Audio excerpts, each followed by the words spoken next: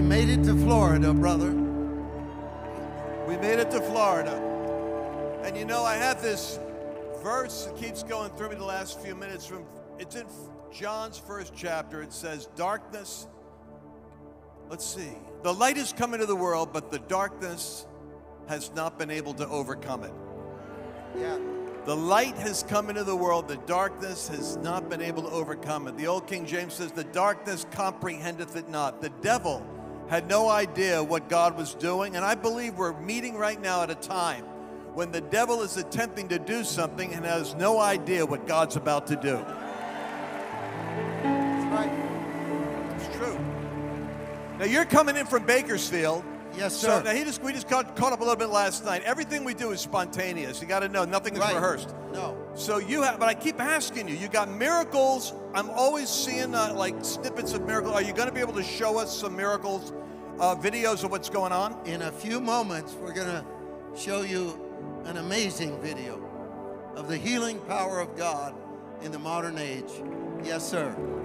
Now, I just want to say, Catherine Mullins and this wonderful worship team, weren't they amazing? Beautiful. Clap real loud. Thank them. And if they brought any music with you, buy everything. Just buy it all. And, you know, I'm going to stand here for a moment and just tell you, Lance, when the Lord told me that we were to do a tour called Fire and Glory, and it took courage because I had to go up to Lance and say, listen, this is my idea. I think this is from God. It's not me. And then he agreed to do it. And the first one we did was astonishing. And now look at this.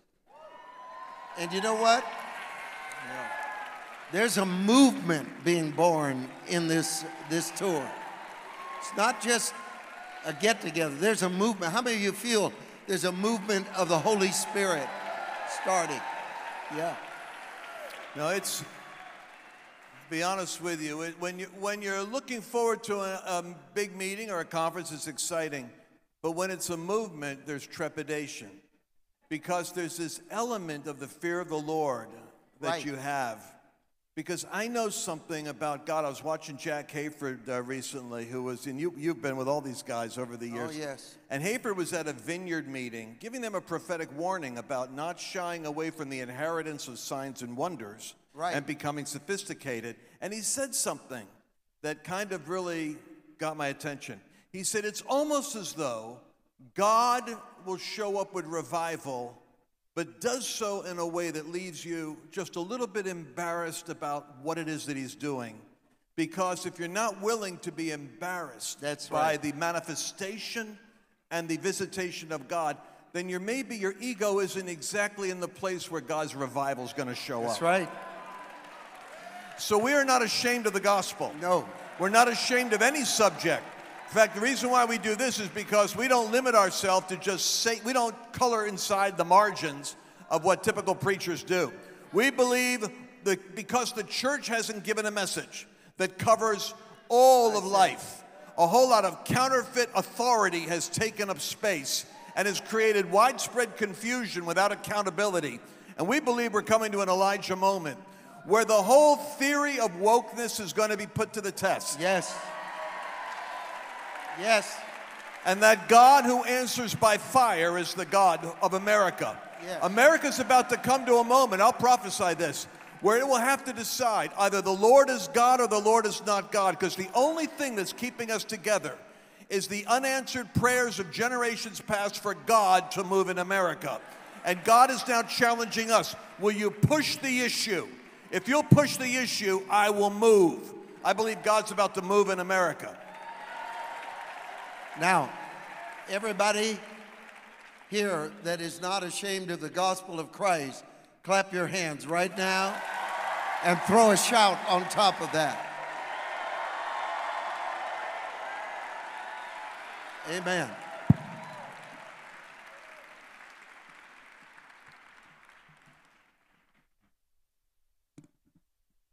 I want to take a moment right now and ask every one of you to bow your heads.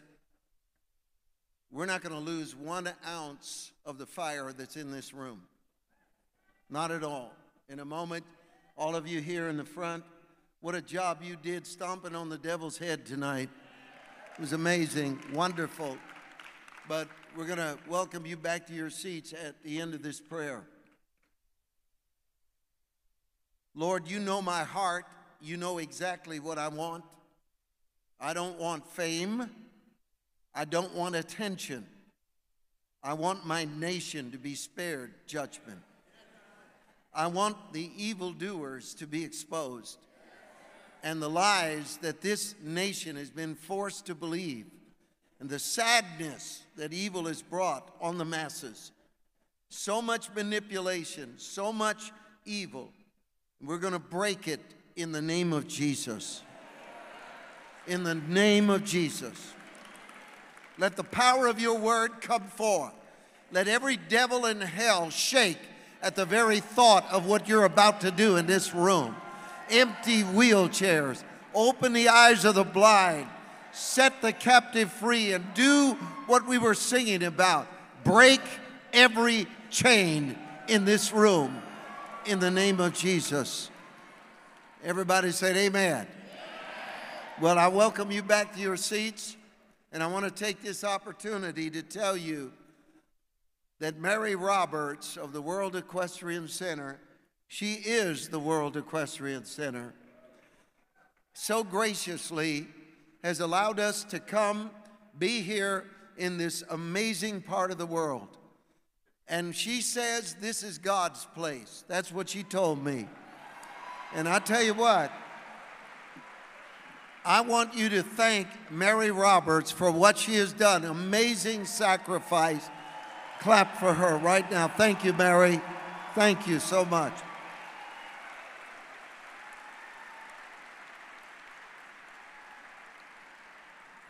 Her husband, Larry, needs a miracle.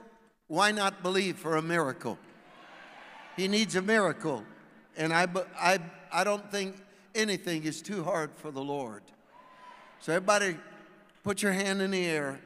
And Lord, we speak life to Brother Larry right now. That Lord, your healing hand will come in a mighty way. That Lord, what man can't imagine and doctors cannot predict, you're able to recreate tissue and cells and do a miracle. And for that, we thank you and we give you the glory in Jesus' mighty name. Amen. I'm going to begin now, and I'm hearing some other music besides, this is the music I want to hear right here. The other track, we'll see what happens.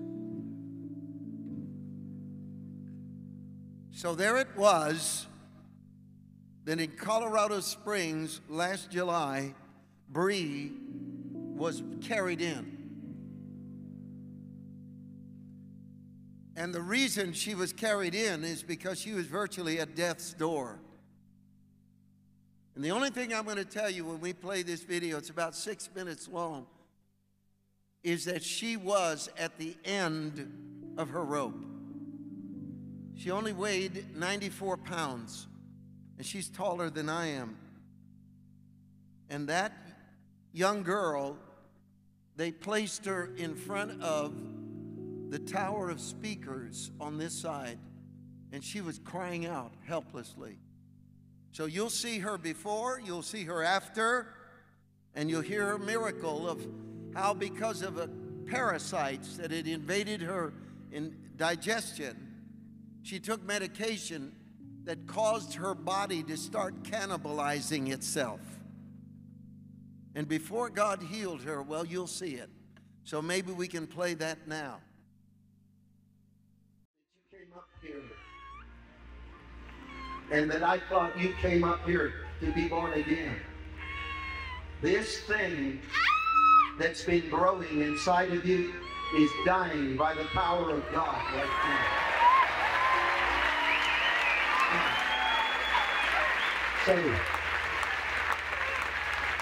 So, if you're with her, I'd like you both to stand for a moment.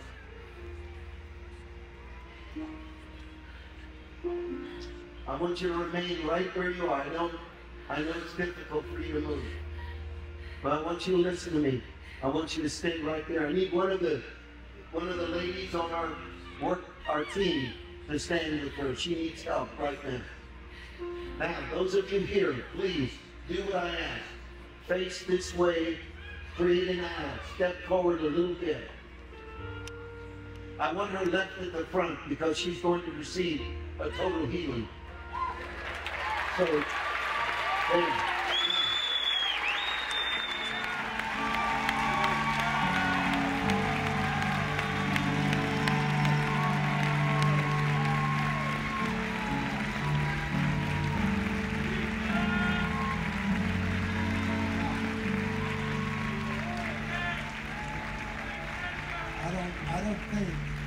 I'm not sure if anything Bree can say right now is more real than what you're watching.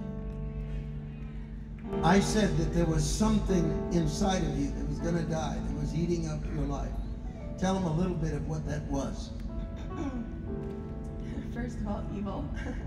Second of all, I had gotten 2 parasites. And because of those parasites, I had to take a pharmaceutical. And that pharmaceutical, I got better for 1 week, and then slowly after that week, my body just started deteriorating, is the perfect word. And over the course of 6 years, I was just down to skin and bones. And it was... Besides losing weight, yes. What else did it do to you? Extreme pain to the point where I couldn't even, first of all, if I showered, it was a good day. I would drag myself to the shower. I would cry in the shower because it was so hard to stand up. There were days when I would look at my cell phone and I would just want to like reach out to somebody, you know, and I literally, I can remember looking at my hand, you guys. I would look at my hand and I would say, move, move, and it was so painful. I couldn't even move my hand, like I couldn't even move my arms sometimes, you guys. I would just lay there. It was agony, absolute agony, absolute despair. Now, Bree, you ended up having to use a wheelchair. I would use a wheelchair, not always, but I would, if I wanted to go out and actually, at the end there, if I wanted to go out and actually be able to go to the grocery store or, do anything, I would have to use a wheelchair. I got on an airplane to come here, and I was telling my friend Melissa, I said the last time I was in an airplane, this is amazing, I was in a wheelchair, and I'm just like, I'm just dancing now. You guys, I didn't dance for years. I would watch people dance and I'd be like, am I ever going to dance again? Am I ever going to move again like that? It was... Now, you heard the words that I told you about your condition. Yes. And you knew they were totally right. Yes. And then God began to heal you. Describe what it was like to be healed by Jesus. Okay. I'll be as real as possible right now.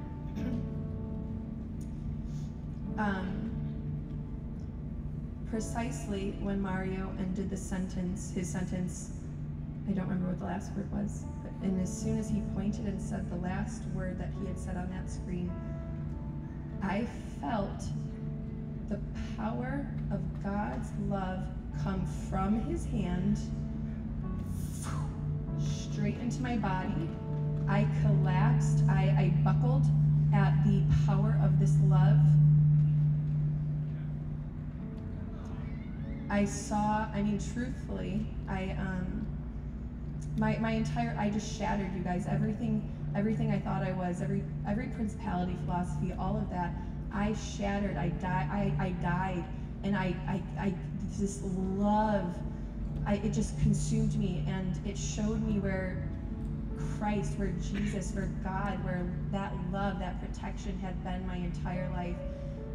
Honestly, at the point of conception, I just saw that him holding me there, and how he's there our entire lives, and even when we're, everything I thought about the world, everything I thought about myself was just gone, and it was just him. Well, think about that for a moment. I really want you to appreciate that.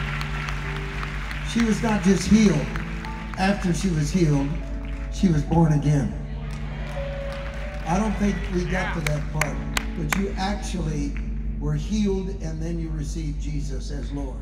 I will say this, when people were coming up to me after, your people were like, what's your testimony, what's your testimony? I was like, God's love. They're like, yeah, but what happened? And I was like, what are you talking about? It doesn't matter. God's love is real, and He knows us, and He knows me by name.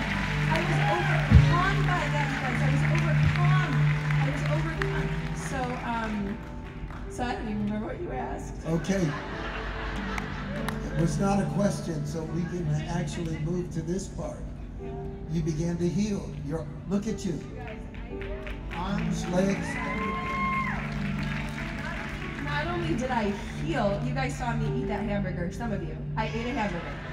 Not only did I heal, but I had intolerances and food allergies before I was healed to certain ingredients I had and that hamburger. Not only did He heal me, but He more than healed me. He went back even further in my health history and for me back.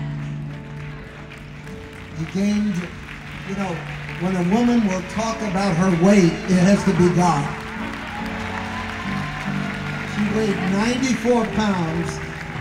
And how much you weigh now? So I weigh at least 130. Sometimes I bend the truth and I tell people 132. And I say, and me and my brother, we joke about my, when I get some love handles, and I say, not only does God give, but He gives in abundance. Somebody give God the glory. Amen. Somebody give Jesus the praise. This is a wonderful healing. Wonderful healing. The only other thing I want to show you is a slide of the altar call that we gave in Bakersfield, California. We had the largest representation of non-Christians in any crusade that we've ever had. We invaded through Frank Saldana Inner City Action. We visited thousands of homes. And you may not realize this, that Bakersfield is one of the most hard-hit American cities for fentanyl. The death from fentanyl is consistent. And one young man in the gangs dying from fentanyl addiction came forward to be saved. And by the way, referring back to Bree, as she said, she was not a Christian when God healed her.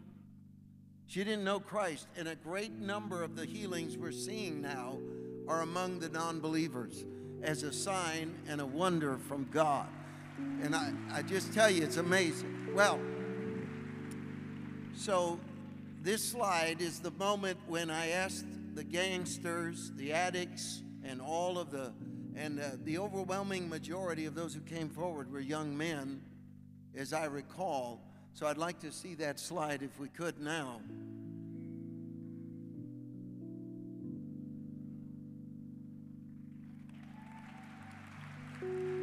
And the line of people to be saved went outside the tent. You can't tell from there.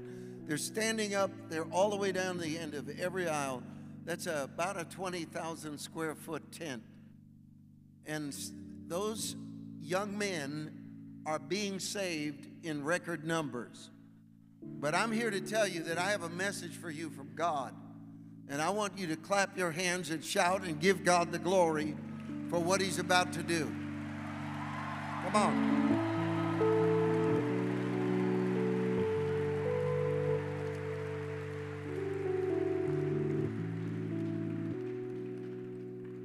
I am not going to take a minute more than I'm supposed to. But I believe that there is a spirit in this room, the Holy Spirit. And what we have gathered here is a group of Christians, many of whom are very frustrated. David Wilkerson once did a blog in which he described a growing number of Christians. Long before we came to this event, years ago, David put this out, in which he described praying people, people who pray. And he said, praying people have started to compare notes and say, this is not it. They're tired of the commercialism and the system of the world, especially coming inside the church. And there is a feeling growing among many believers, and Lance and I are very aware of this. They don't want the flash. They don't want the commercialism. They want an actual moving of the Holy Spirit. So somebody talk to me, right? And so what I'm going to do is take a moment and be very courageous with you.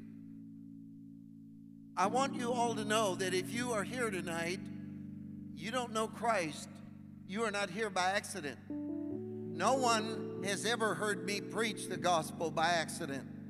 Not one lost soul that I've ever led to Christ ever listened to me by accident. God worked it out.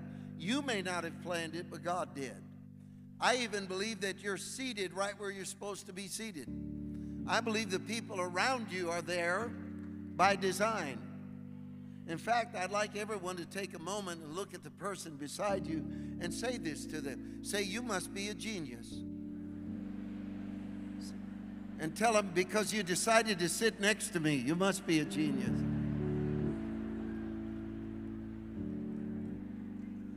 So the people of God are frustrated. The people of God are frustrated. Pastors and leaders are frustrated because there is this fad that has so dominated us for so long, and while we were looking the other way, wokeness stole our country. The church was supposed to stop it, but teaching and doctrine and tradition got in the way. One of the things that I love about Lance Wall now is I don't know anyone who has more precision in understanding the times that we're in.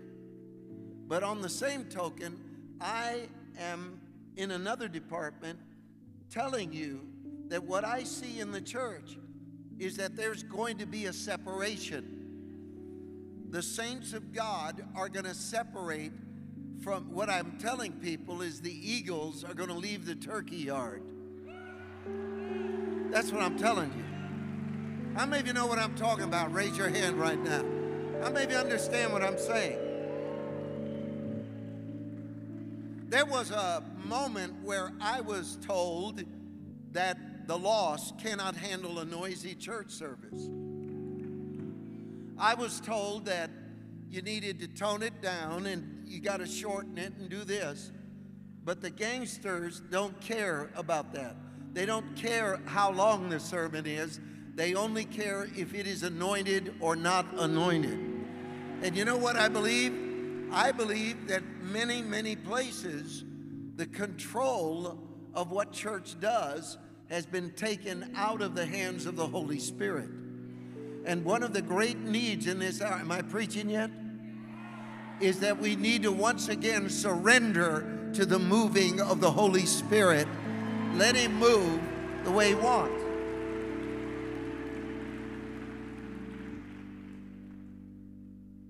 I once wrote in a book, Vessels of Fire and Glory, that before there can be a great awakening, there must be a rude awakening. And this morning and last night, I couldn't get Abraham Lincoln off of my mind. And I want you to understand why. Before he was president, when he was running for the Senate, he delivered a speech entitled A House Divided, in which he described America. The way he described America is precisely where we are right now. And he said this very important statement. He believed that America would either have total slavery or no slavery. But he said the idea that we would have free states and slave states will never work. America will not last if the polarization that we're in now between blue states and red states gets any worse. And God's not going to allow it. So we're going to have to decide. We're going to have to decide right now. Here's the first decision I want everyone to make. You are no longer a spectator. You're a soldier in the army of God. I'm going to try this side over here. You are no longer a spectator. You are a soldier in the army of God. I'm going to try it one more time. You are no longer a spectator. You are a soldier in the army of God.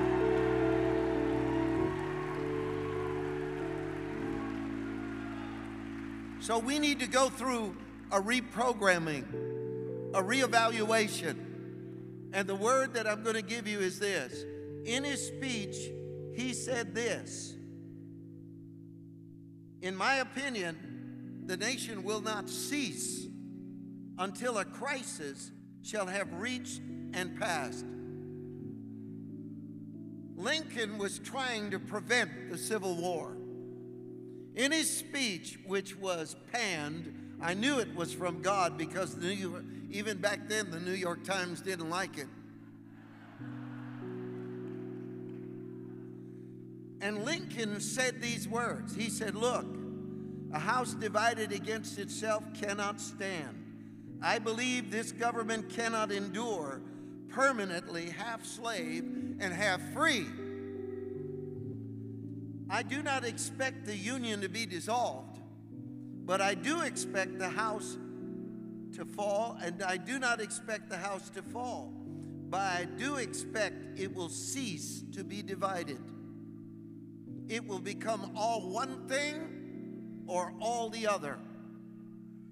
I'm going to look at you. America is down to two choices: woke tyranny or Christian reformation. Now, I'm going to try it again. Woke tyranny or Christian reformation.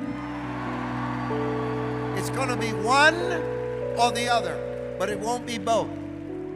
What God has begun to do in America proves to me that what God will do will not allow wokeness to survive.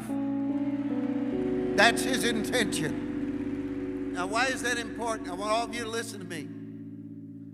It's important for all of us to understand that not every Christian is awake. Now, this is the cure for wokeness, is being awake. Not every Christian is awake. Not every Christian can be trusted to do what God wants them to do about what's wrong in America. And you have to see the two schools of thought. When you hear believers and preachers and authors and lecturers in the church that say all of this is in God's hands, he's got control of the entire situation, and we just need to sit back and watch God work. They don't understand the Bible. That is totally not in the Bible. What is in the Bible is that since by man came death, by man came also the resurrection from the dead. God has given mankind, the church, a role in the restoration of America. And the Christians who believe that we don't have a responsibility, we need to be trained, we need to be aware, we need to be awake, we need to be filled with the fire and the anointing of the Holy Spirit in order to bring this nation back to God.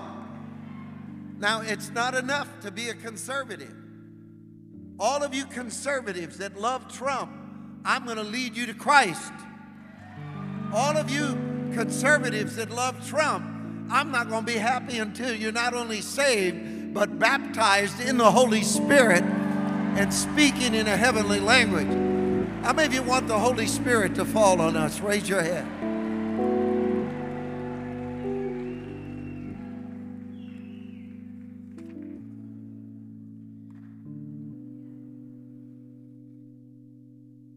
Lincoln said this in the beginning of his speech: if we could know where we are, first, if we could know where we are and whither we are tending, we could then better judge what to do and how to do it.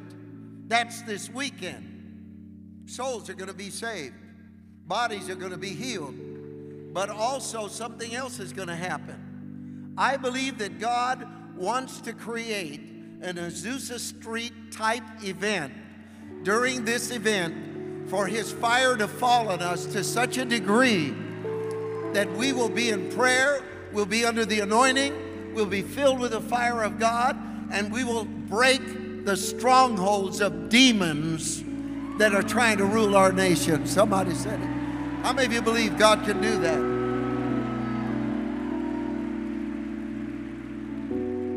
The Word of God tells us that the same words that Lincoln used are in the Bible. If we could know where we are, whether we are tending, we could then better judge what to do and how to do it. 1 Chronicles 12:32.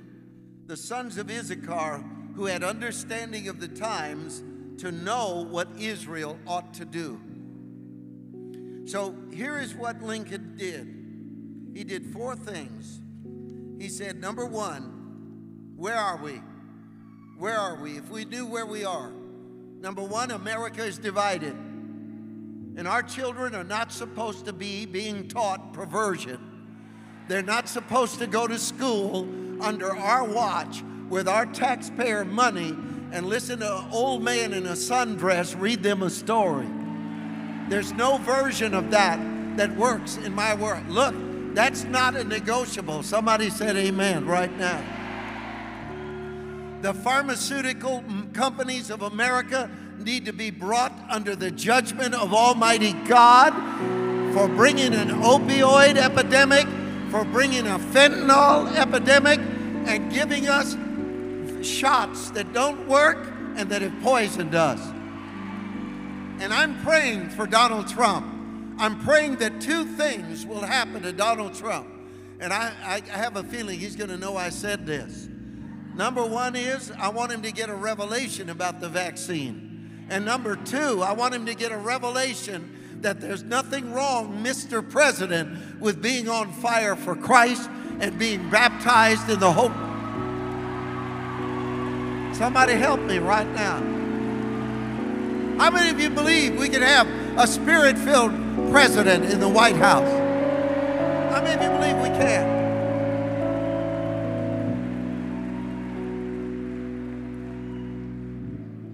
Number 1, where are we? We're divided. And it's not a division that we can solve in the natural. You see, I'm telling you, Christianity is going to be here. Jesus said, on this rock, I'll build my church, and the gates of hell will not prevail against it. Let me tell you, the church is going to make it.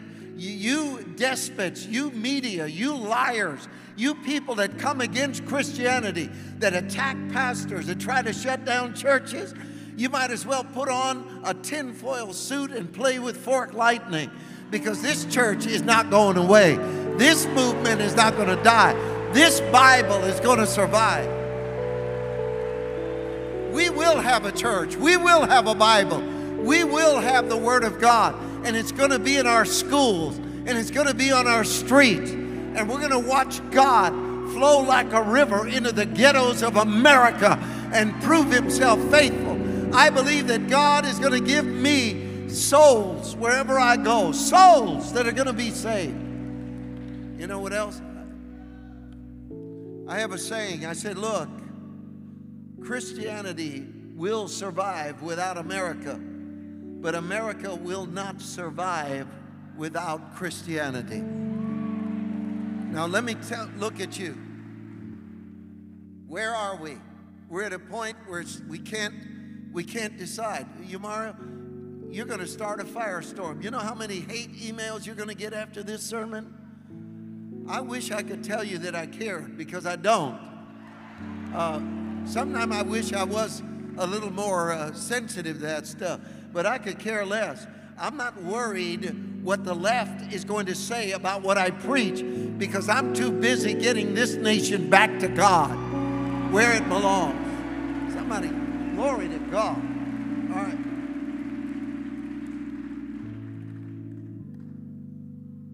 Where are we headed? Lincoln asked, where are we? He said, where are we headed? Without Christ, this nation is headed for disaster. Without Christ, we are beyond a political solution. Do we need to be involved in politics? Yes. But what we need to understand in our involvement in politics is that God wants to give us all an anointing to bring influence into all the areas of Christian life and American life. Whether it's secular, whether it's business, whether it's education, entertainment, wherever we are to have a powerful infusion of life and wisdom and authority. This is what I think has happened to us. Where are we tending? We're in debt. We're being made morally flabby so that we're easy pickings for China. We're being manipulated to look the way instead of being aware of decisions made on our behalf. I'm going to tell you what else. I believe that inside of church, that I'm begging the pastors of America, many who are watching live stream across the U.S., I'm begging the pastors of America to wake up and start preaching the unadulterated, unapologetic Word of God from your pulpit.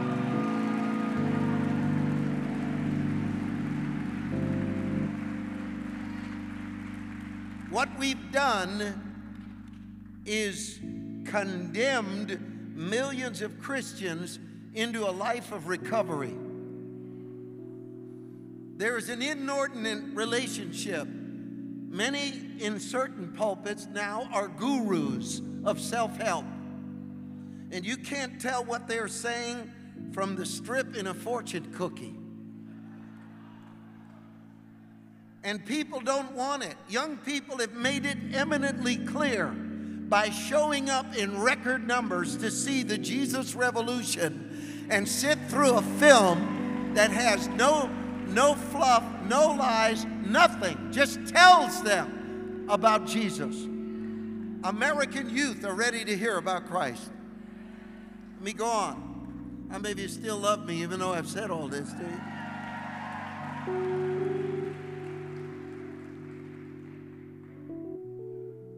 Where are we headed? We're headed to a point where church will not be safe without the anointing. Church will not be tenable without proper instruction and getting people out of themselves, getting them out of the introversion that we've done, both in some of our worship choruses. This is what I love so much about what all of the songs that Catherine picked tonight gets you out of yourself and into Him. And it's not about woe is me and if you don't help me, I'm toast. No, we need songs that tell us we're going to defeat the enemy. We're going to stand against the tide of culture. We're going to make it. We need hymns and anthems of power.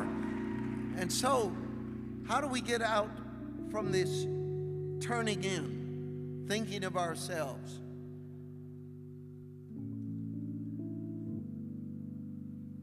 The gift of prophecy is essential. We need to restore it. We need to bring it into its proper balance in the body of Christ. Because there are too many false prophets now who are giving words from God on a daily basis as if it were a horoscope. Instead of looking for someone to give you a daily word, open your Bible. I'm going to try it again. Open your Bible.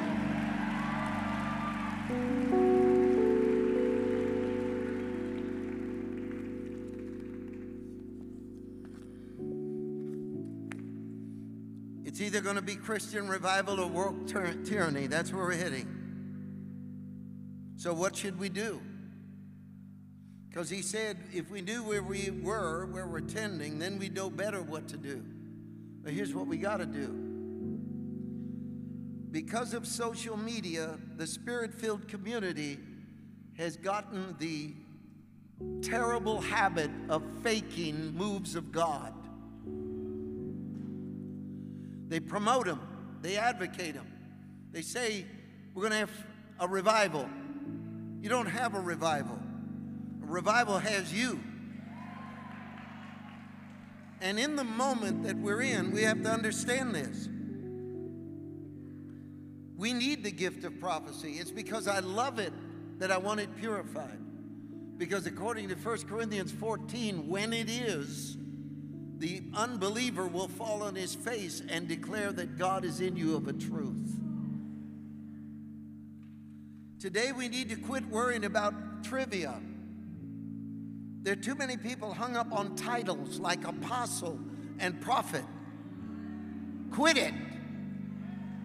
Here's what Paul said in 2 Corinthians chapter 12, verse 12, truly the signs of an apostle were wrought among you in all patience, in signs, wonders, and mighty deeds. I think that you, sir, need to quit using the label apostle and function in the gift. Show us you're an apostle, not by telling us you're an apostle, but by the miracles and the growth of the work that you're doing. I don't want anybody organizing the church into some apostolic order. God knows what he's doing by the power of the Holy Spirit. I think we all need to look. How many of you know I'm in trouble now, but I don't care, because I want my country to be saved. Now, next, what do we need to do? Ladies and gentlemen, what we need to do is find common ground.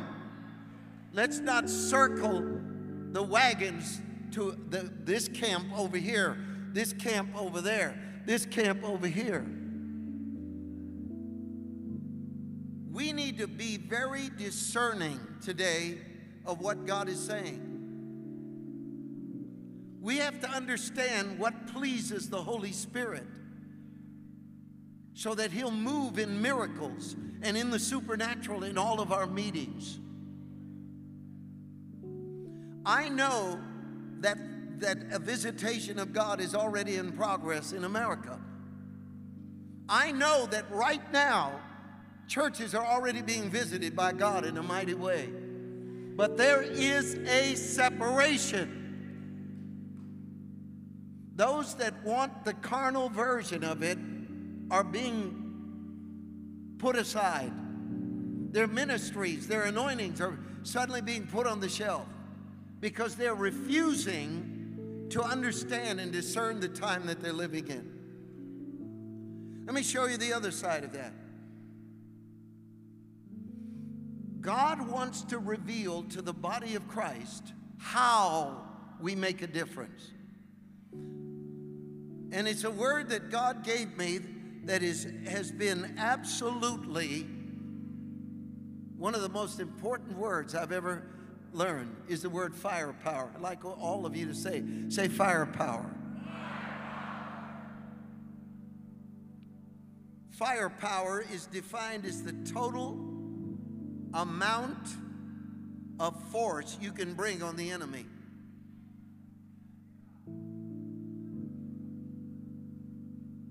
It doesn't matter how well I can preach or how well you can preach.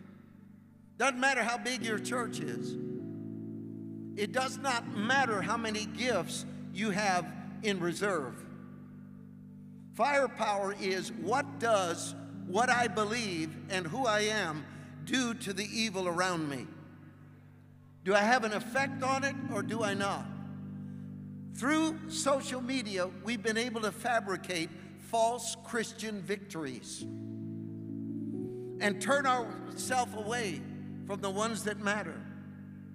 You know that I don't even feel safe outside my tent.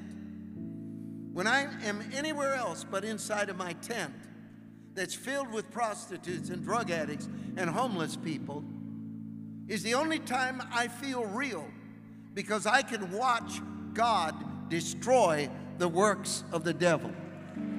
Now, let me tell you something. This virtual reality that we've gotten into in the body of Christ. Abigail said to King David, "You do only fight the Lord's battles." We were singing tonight, "This is how I fight my battles." I listened to you. We have many warfare songs, and we've had them for years. The problem is that there was no context of where does that work itself out in changing the culture. Because it's changing the culture that God is really after. God is trying to clean up the streets. God is trying to bring the homeless back in. God is trying to have an impact where it matters. What I want for you is this. I want every one of you that are listening to me to become the devil's worst nightmare. Now, I'm going to start here. I want you to become somebody that literally, wherever you go, however you go, the presence of God is on you.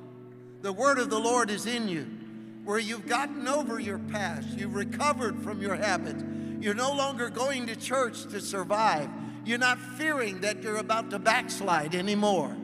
That your obsession in your life is this: I am on this earth. I am called of God. I'm anointed of God.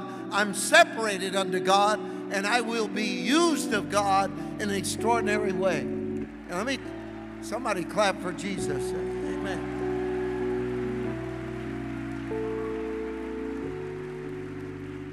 Firepower. Firepower is the actual damage you can do to the enemy. How much force can you bring to the enemy? That is firepower. It's not in words. I do believe that we make up virtual reality battles in order to avoid our responsibility to change the nation. That's why we must be involved in politics. This is what I believe Fire and Glory is going to do. Listen to me.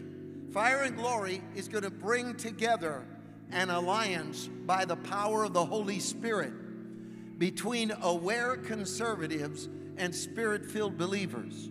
And in concert, both of them are going to come into a river of unity that's going to flow across the nation. And you're not just going to hear a pastor get up and just talk spirituality. He's going to know legislation, procedure. He's going to know how to go to a school board meeting and speak down in the name of Jesus and stop the woke dead in their tracks. There's something powerful coming. How many of you want to be a part of it in Jesus' name? How many of you want to be a part of it?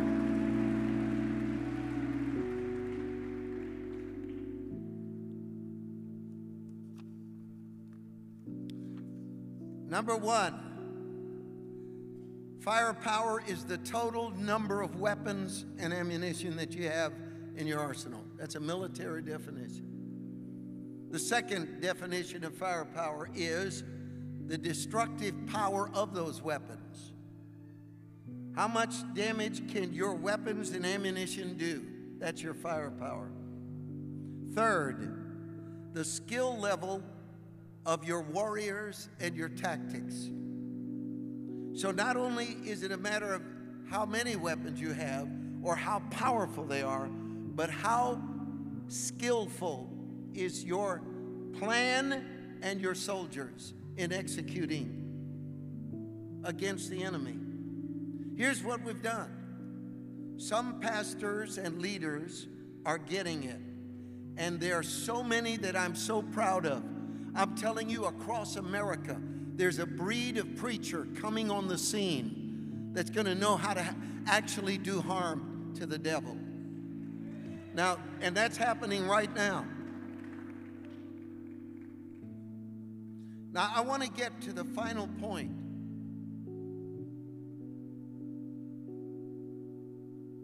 And I want you to understand that I have asked Jesus to pour out His Spirit during this event and to ignite in you gifts that you have ignored, to give you the proper balance to them. There's one thing that Satan does not want the American church to do, and that is the proper use of supernatural power. I saw it with Oral Roberts. I saw it with Catherine Kuhlman. I believe we're going to see it again. But I think that a purity in the flow of divine healing is coming to the body of Christ, where it doesn't glorify a man or a woman, where it doesn't end in emotional excess, it doesn't end up in financial or moral scandal, but it glorifies Christ. How many of you want that? Tell me you do. How many of you want that? Tell me that's what you want.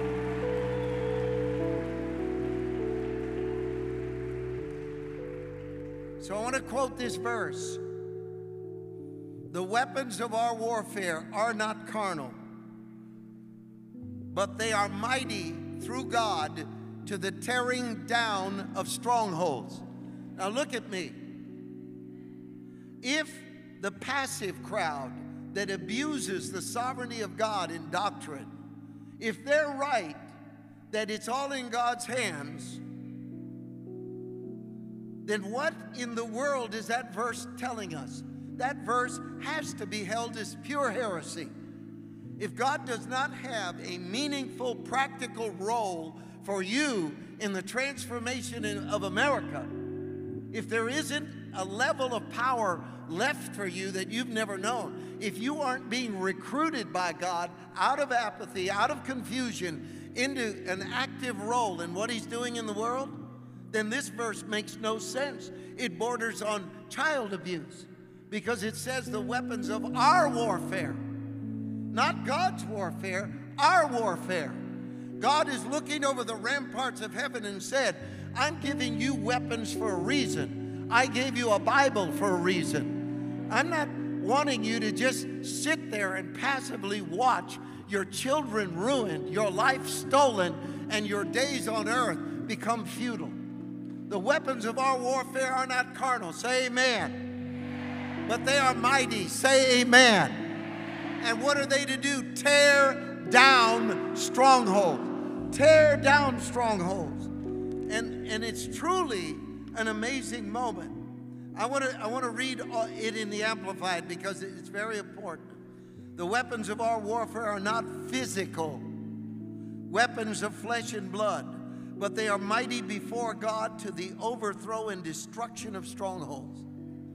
Inasmuch as we refute arguments and theories and reasonings. You see, what's happening is there are two men that I noticed, Ben Shapiro and Jordan Peterson. And they stole our thunder. They stole your thunder, they stole my thunder. They said all the things the church should have been saying to the woke. They said about abortion what we were supposed to say. They said about the Bible what we were supposed to say. Neither one of them claimed to be Pentecostal.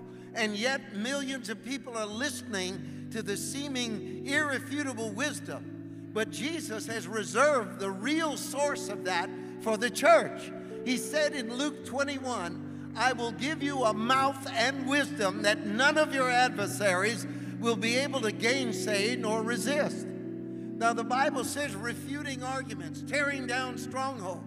I want to announce today, I want to tell the devil something. I want to look him right in his face and tell him the church is waking up to their weapons, waking up to their power, waking up to their role in the last days. We are not a mamby-pamby, divided, weak. Glory to God. We are a formidable force in the earth. Clap your hands, all ye people.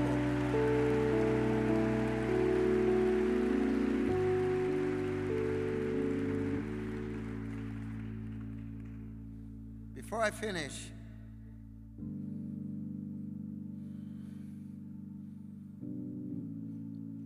I'm going to give a public appeal. I'm going to talk to people about their soul. How many of you give me a few more minutes to finish this? But see, I had a goal. I had a goal in mind for this sermon on firepower. One is to tell you you're not crazy.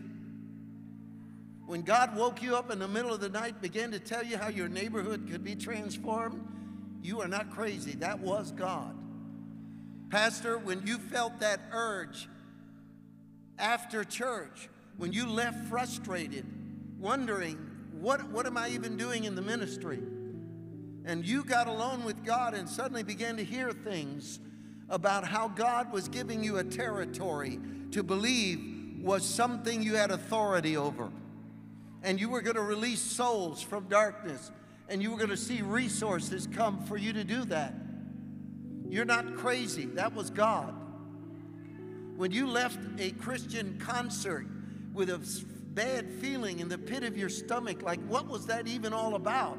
There was no altar call. There was no endeavor to seize that holy moment when you've got thousands of Christians together. Shouldn't you be instructing them on how to get their country back? You're not crazy if you have that emotion. You're not crazy if you have that conviction. If you're an older person and the devil's telling you you're getting ready to gum applesauce at Leisure World, time to fold up your walker and just start walking in the name of Jesus. Start moving your joints. Start standing up and saying, I've got time on this earth.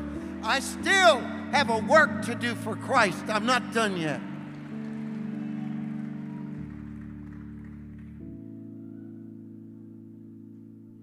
The church,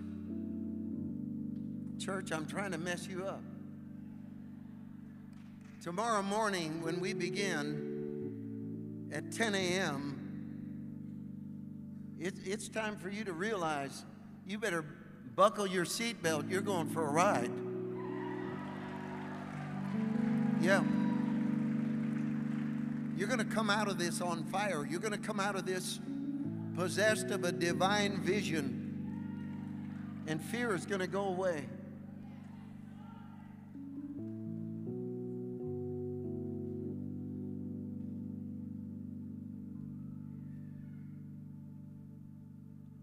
So I'm looking at you,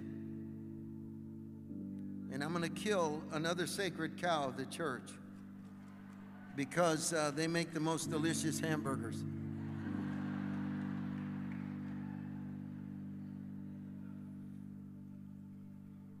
It would be ridiculous for us to worry about the time. We were in the lobby of the World Equestrian Center, the main hotel, and one of the leaders from here walked up to one of our leaders and said, listen, if something like what happened at Asbury starts, we want you to know that the World Equestrian Center doesn't care how long you're in that building.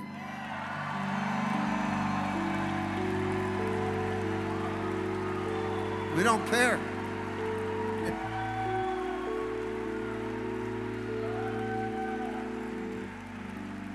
Said it. If you end up praying all night, we don't care. Because that's how much we want it. You know, I wonder if some of you in this room have a deep enough hunger yet. A desperation yet. Are you there? Are you getting there? Where you're going to say, God, I'm tired about reading about revival. I'm tired everybody telling me about how great Azusa Street was. I just want it in my time. I want it in my day. I want to be in it myself. Are you ready? Because that's where we're headed. That's where we're going. That's where we're going to land.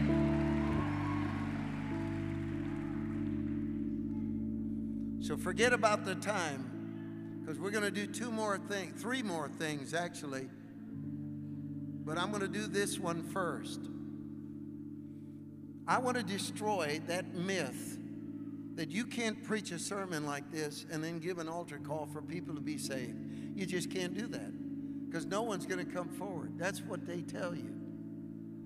But the fact that that's false is not an accolade about Mario. That's not a compliment about me. That's America. America wants God. Americans want Jesus. Man, in Bakersfield, I remember when a leading drug dealer interrupted my preaching, had a massive bag of marijuana buds. I mean, the expensive stuff. He had a huge bag of it. Came up to the front. Security thought he was going to attack me. And man, they stood next to him, see what he would do. And he pointed at me and he said, look, stop. He said, I need Jesus right now. I can't wait. I got to have Jesus right now. Then he threw all of that marijuana buds on the ground and started stomping it in front of us.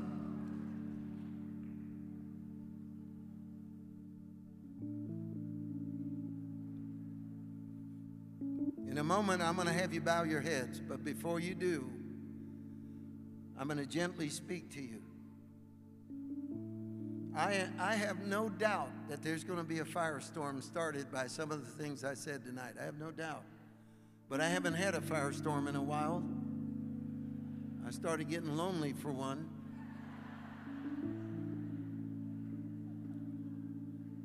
But I want you to watch something.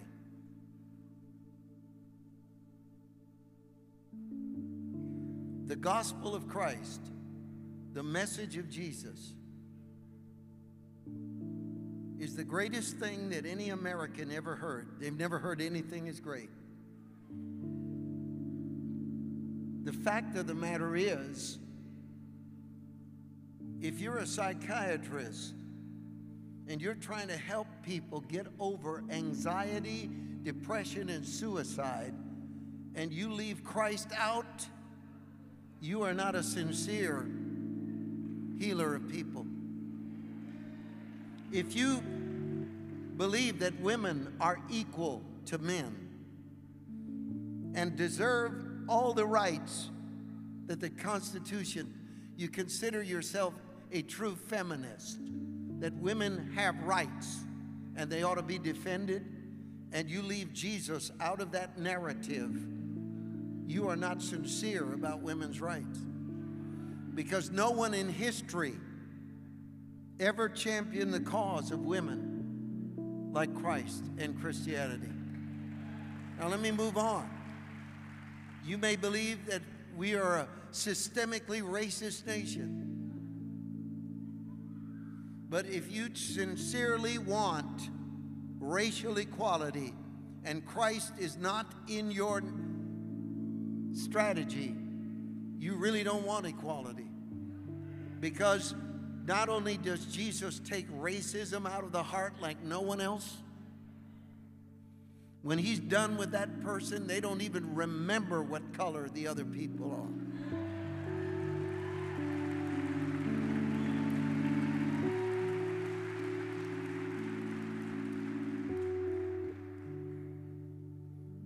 I want to look at you for a moment, and I want to tell you something. You are hurting, and the root of your hurt is not explainable. The feeling that you are lonely is not the product of being isolated, because you feel it just as much when you're among friends as you do when you're by yourself. There's something else going on. Modern life has created a low-grade hum, an annoying noise that's inside of the spirit of modern Americans. And they can't figure out why their last waking moment is so painful, and the fear that hits them when they get up in the morning. We've never seen a day where Americans have felt more like nobody really cares what's going to happen to them like they do now. There's no safety net. There's no sense. And the most dangerous part of all is that the Bible said that in the last days, the battlefield would be the emotions. More than anything else, the battlefield would turn to feelings. And the Bible says in 2 Timothy 3, they'd be unthankful, unholy, ungodly, and ungrateful. And we look at those words and we don't read them right, because in the original language, it speaks of an emotional condition where you literally lose the power to heal from a past hurt. You know, there's a side effect of a certain kind of diabetes where if you get a cut, it won't close. There's a form of emotion that's the same way. The Bible said unforgiving, meaning incapable of resolving a past hurt. Doesn't heal. It sticks. Gratitude doesn't mean you left a lousy tip. It means ungrateful. You've lost the capacity to feel beauty, to be grateful at all, to find anything in your life that says to you, I'm a blessed person. Ungodly is the most dangerous, because it is a free-floating hatred of God that cannot be explained. And it is something that drives people Now, I'm going to tell you what it means to serve Christ. What does it mean for you to get out of your life of pain, of emotion, of loneliness, of hurt, and get into Christ? What does that mean? It means that you first forget what you've heard about what it means to be a Christian. It doesn't mean you believe in Christ. It doesn't mean you believe that you go to church. Just because you walk into a donut shop, you don't turn into a policeman.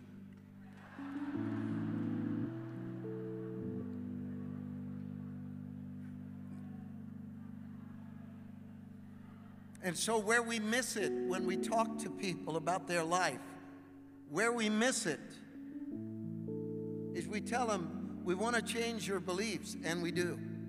We want to change your doctrine, and we do. But we don't understand that after the miracle is when you do that. It's the miracle that comes first. Imagine a moment where all your fear vanishes. Your fear of tomorrow, your fear of your life, the idea that there's no rhyme or reason, that your life is a cruel joke.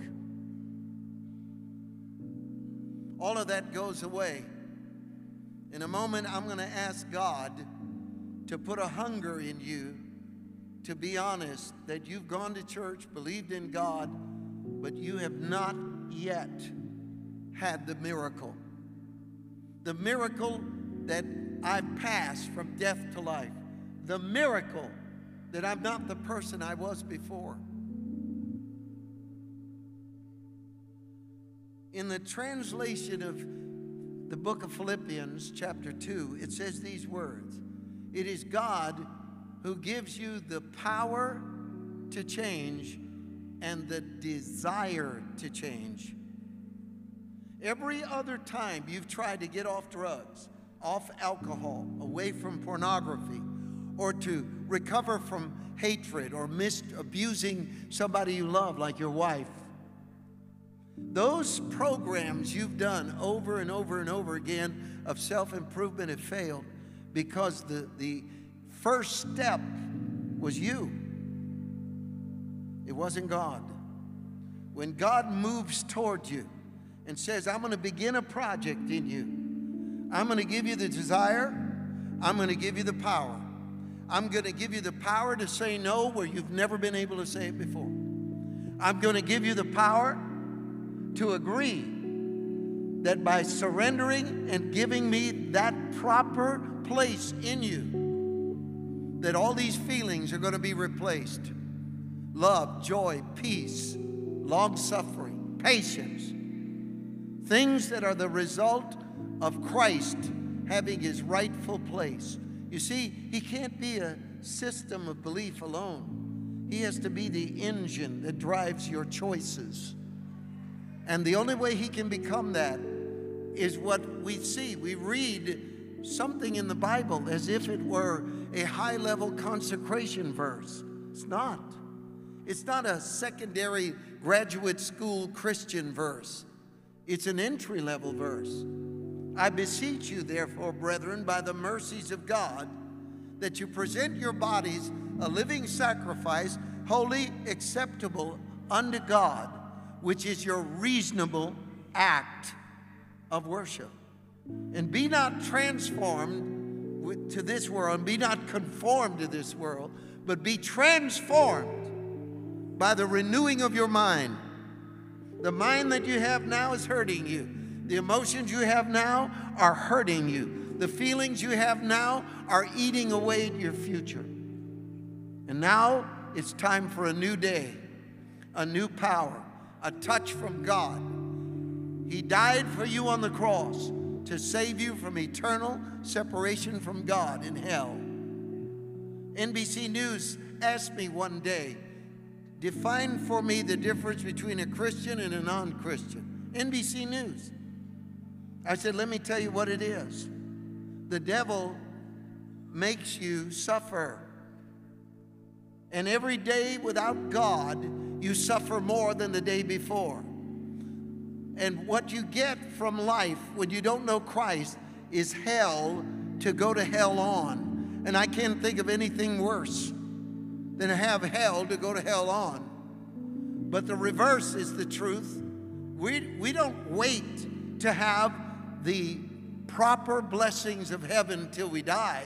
We get them the moment we're born again. We begin to feel heaven. We get a foretaste of heaven. In Hebrews it says, we've tasted the power of the world to come.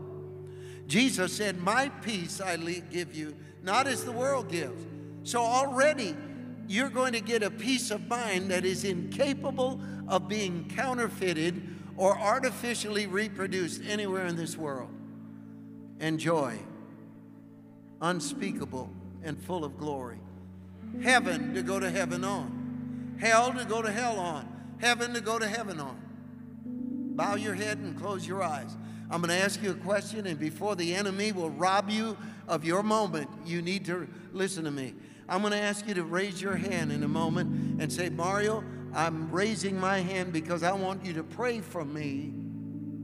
Pray for me that right now I will have Jesus and joy and the peace and the miracle that you described. That I will not only get the will to change, but the power to change. And I will not go to hell, but I will go to heaven. And I will repent, and I will do what God wants me to do with my life. Now, I cannot pray with you if I don't see your hand. So I'm going to ask you right now, wherever you are, I want the miracle you're describing. Raise your hand right now, wherever you are in this auditorium. If you think you're by yourself raising your hand, you're not. There are hands going up in everywhere I can see. And I don't want you to keep your hand down. If this is your moment to let me pray with you for Christ to transform you, get your hand in the air right now. I want everyone with your hand raised to stand to your feet right now. Don't wait, don't hesitate. Stand up, stand up, stand up. Stand up wherever you are. Get up on your feet wherever you are. I submit to you, ladies and gentlemen, that tonight we had a sermon about revival, about separation, about taking America back, and then we gave an appeal for souls. And I want you to see what the Lord has done. I'm going to ask you, and it's very important, don't rob yourself of the greatest moment of your life. If you're on your feet and you want me to pray with you for Christ to give you a new life, that's why you're on your feet.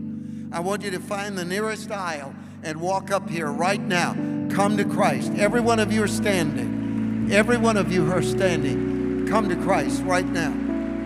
Come from wherever you are. Fill in the front right here. We're going to wait for all of you. We're not going to stop until all of you have come.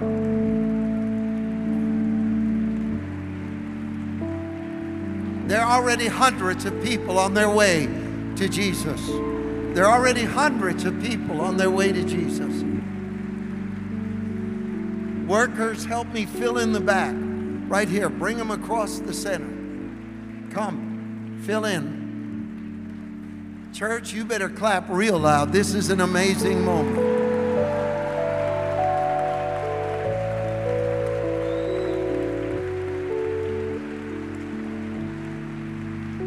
How many of you believe this is what it's all about right here? This is what it's all about.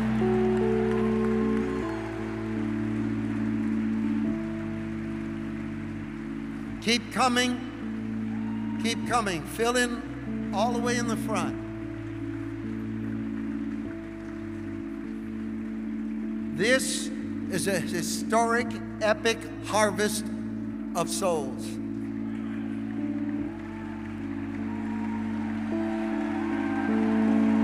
They're still coming.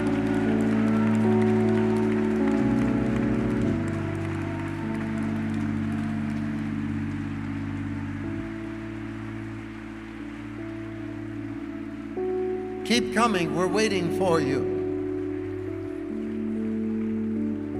Now, would all of you who are standing in the front, please put your hand over your heart.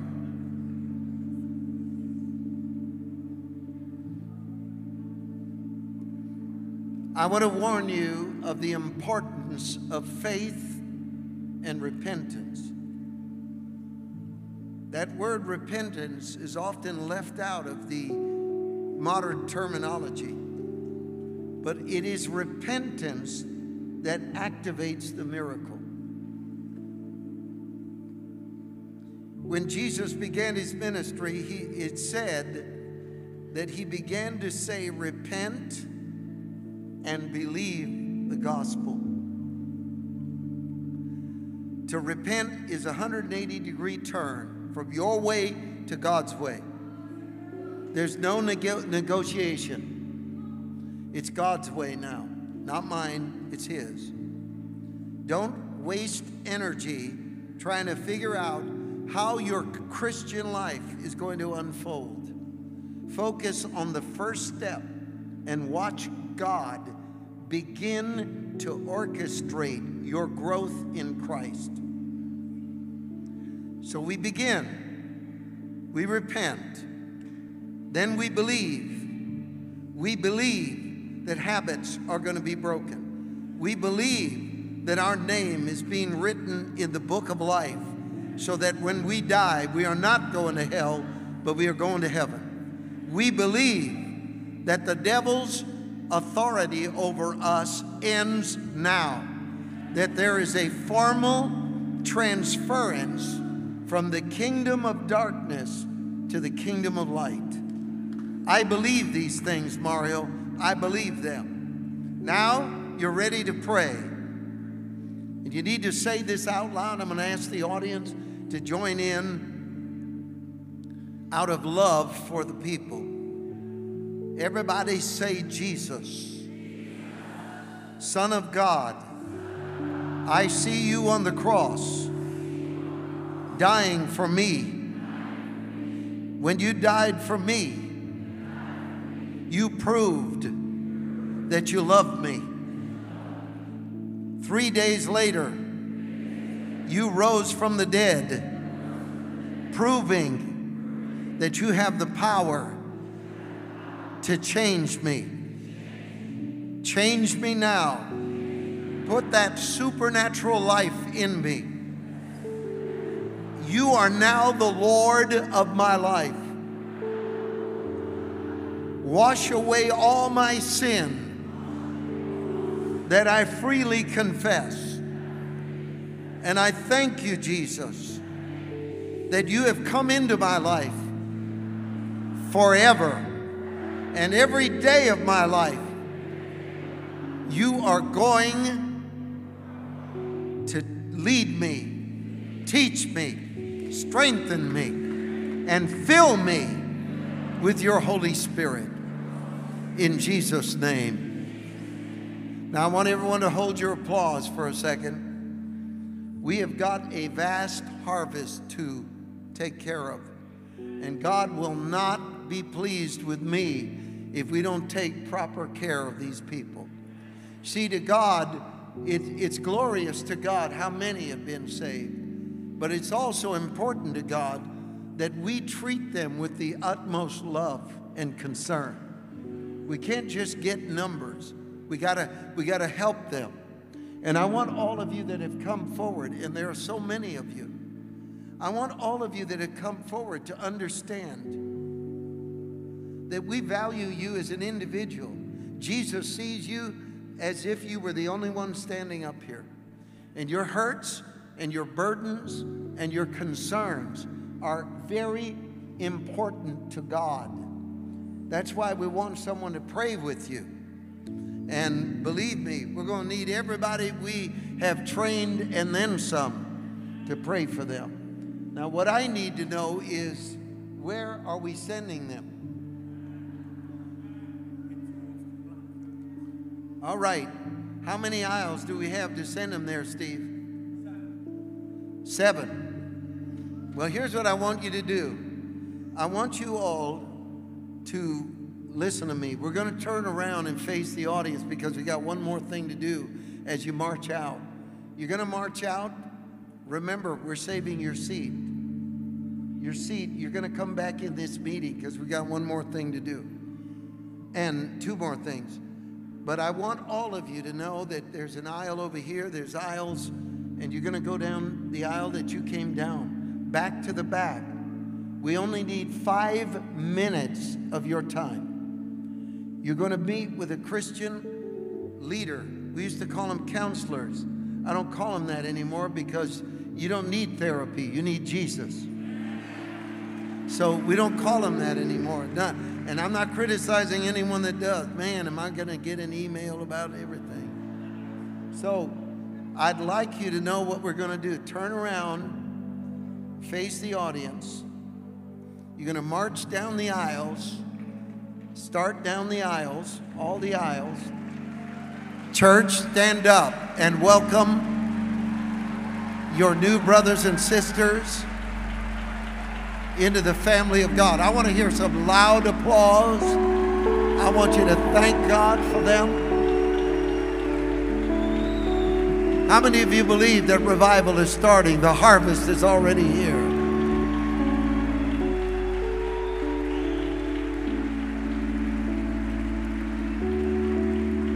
Come on, church, clap. Love on them.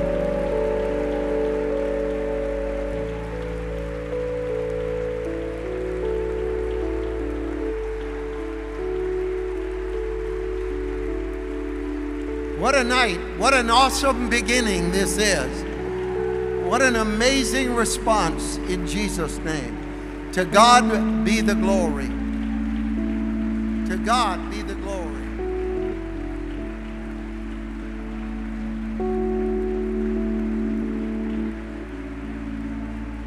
To God be the glory.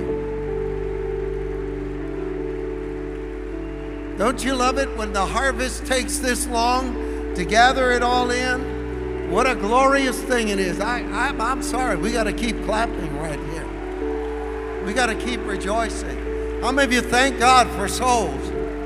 How many of you thank God for souls?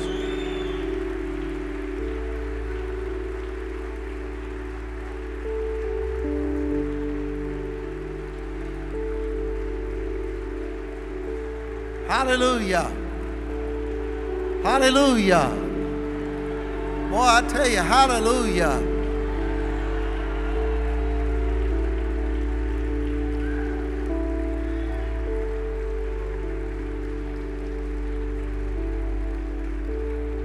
You know, I'm gonna tell you something, folks.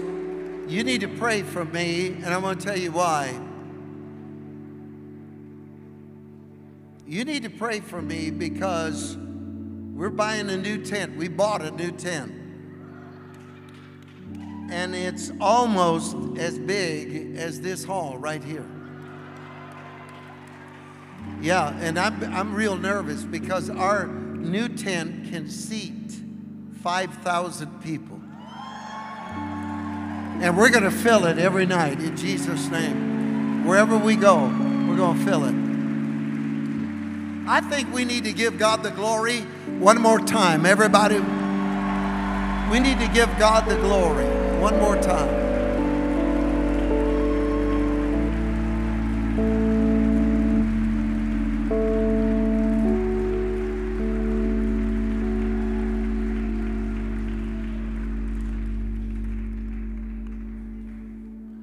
I want you to be seated for a second. I've got something I got to tell you. Okay, how many of you are still not watching the clock? Good. You know, I'm going to tell you, there's something in this room that's very special. I don't feel it often, but I do now. I didn't feel it a moment ago, but I do now. And I'm going to tell you that when this meeting is over, the last thing you're going to remember about it is how long it was. What you're going to remember is what God did for you. Now tonight, God proved to us that America is ready to be born again. And we need to start preaching soul-winning sermons again. Because Americans want to be born again.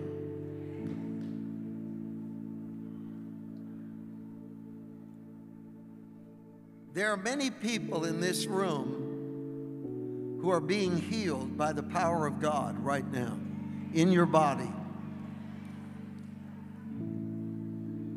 And because of the glare of these lights, which I don't mind because I'm getting a tan,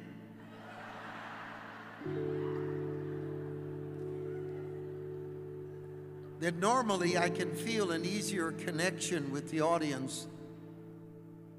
And during the night, that's bothered me a little bit because I really can't feel the connection like I do in my tent because of the lights, but I don't want them off. That's not why I'm saying that. But all of a sudden I did. All of a sudden I did.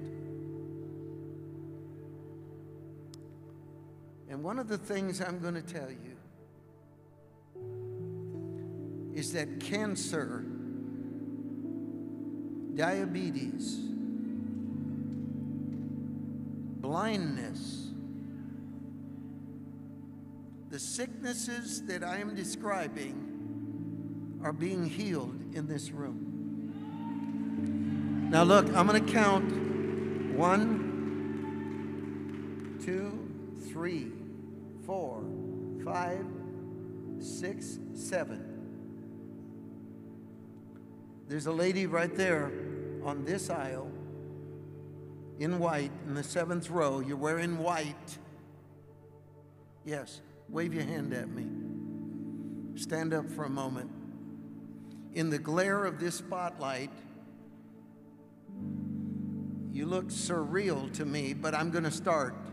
Is there anyone with you tonight?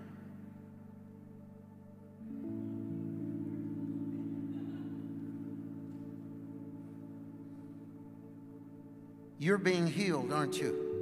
Right now. Put your hands in the air. And all around you, people are being healed. You're not just the only one that's being healed. The people around you are being healed. But dear, when you put your arms up, all of the joints in your body begin to be healed by the power of God. Neck, shoulder, arms, legs, knees, ankle, all of it. Wave your hand like this. Move your neck from side to side. Whatever you do, enjoy this moment because you are out of pain for the first time in a great deal of time. You're healed. But now, near you is heart disease. Near you is diabetes. Near you is someone with a constriction in their lungs. And I want all of you to be healed in Jesus' name. What you want to do, I need a couple workers over there to help me. And there will be a flowing of the Holy Spirit. Lay hands on them. Watch them as they're healed. Over here, look at me. Over here, look at me. There are 5 people. This section, I got to differentiate this. There's this section, there's this section, there's the outside section. Is there an aisle there, or is this all one section? Right here, 5 of you that are suffering severe pain in the spine, neck, and chronic headaches. I'm talking about migraine headaches. I'm talking about people that were in car accidents and their neck, their jaw, their back. Every one of you that are over there that fit that description, I want you to stand to your feet right now. Do it immediately. Stand up. Stand up. You say, well, Mara, that's plenty of people. No, that's not all of them. I'm not going by how it looks. I'm not trying to get off the hook here. There's one more lady with a hip condition that did not stand up. Get up right now. There she is, right there. Somebody give God the glory, not the man, Jesus. Now, we're going to put the body of Christ at work. If you are near any of these people, wait a minute, there's one more man. You didn't stand up. You have back condition, leg condition, you have diabetes and heart disease. You have all of those things, and you need to get on your feet right now and be healed in the name of Jesus. And there he is. He just stood up right now. Give God the glory. The power of God is starting to flow. Jesus. Now, if you are near any of these people, lay your hand on their shoulder, and the power of God will heal their body in Jesus' name. I bind cancer in the name of Jesus right over here. I'm pointing at you. I'm going to tell you, you are being healed in Jesus' name. You need to get up on your feet and let God give you a miracle. There they are. I pointed right at them. Step into the aisle right now.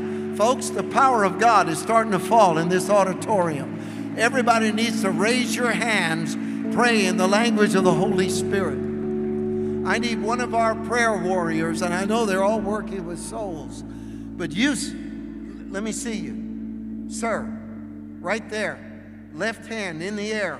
3, 4 separate places in your body. This is going to feel like fire. Put both your hands in the air. Yes, sir. 4 areas in your body that what chemotherapy cannot do, the power of God is doing. We give you the glory, Lord Jesus Christ, for the power that's flowing through this. Yes, pray for it. The last time I felt anything like what I feel right now was in the Maybe Center in Tulsa. And I feel like there's power flowing. Look, over on this side, 7 of you with migraine headaches. 7 of you with migraine headaches over there in this entire section. Stand up right now. Just get up. Get up.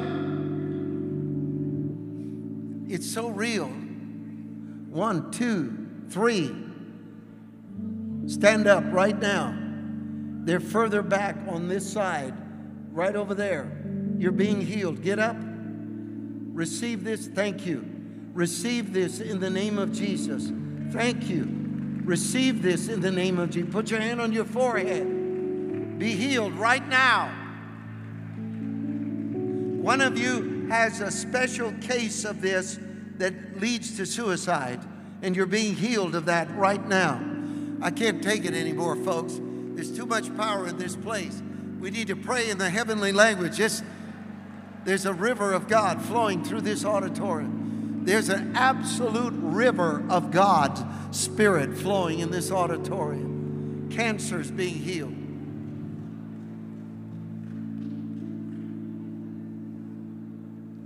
You know, I've got to tell you, there's someone that fell either off a ladder or in a stairway. I'm going to go with, you fell off a ladder, landed and crushed the base of your spine. You're over here and you're being healed, and the pain is leaving your body for good, not temporary. These are not temporary. Get up on your feet and let God take that pain out of your body. There's no doubt in my mind. Jesus, I praise you right now. Once again, I need everyone to get up on your feet just for a moment. We got converts coming in by the hundreds back into the building. Raise your hand right now. Get ready for a mass demonstration of the healing virtue of Christ. Pray in the language of the Holy Spirit out loud. Louder, louder, louder. Yes, right there. Hold that. Hold on to that. God is healing your stomach. God is healing your lungs. God is healing brain tissue. Dementia, by the power of God, it's flowing out of this building. It's flowing out of this building to people that are watching by live stream. God is healing. Somebody's invalid. Somebody is invalid, and the power of the Holy Spirit is falling on. Keep praying in the Spirit. Don't let go of this. Don't let go of this.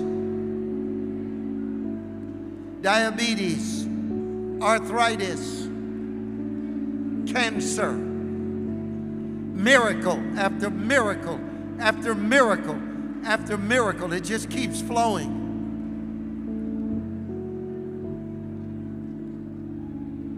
Growths are vanishing. Lumps are disappearing. Legs are getting stronger. Numbness, paralysis, skin disorders, allergies, blood disease.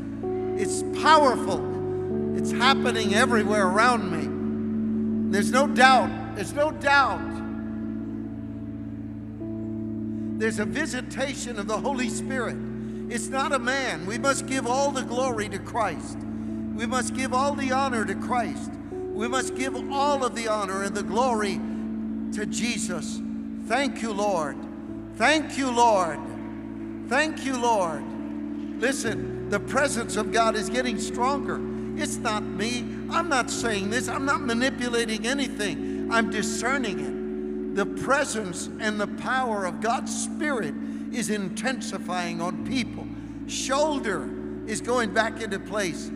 Someone that needs hip replacement, God is giving you a hip, giving you healing. Begin to clap your hands right now. Begin to clap your hands right now.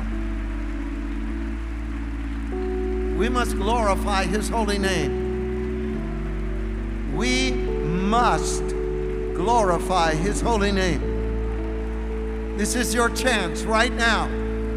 This is your chance for the Holy Spirit to take over this meeting completely, and not an agenda of any man, but only the agenda of Christ. We give you the glory, my Father and my God.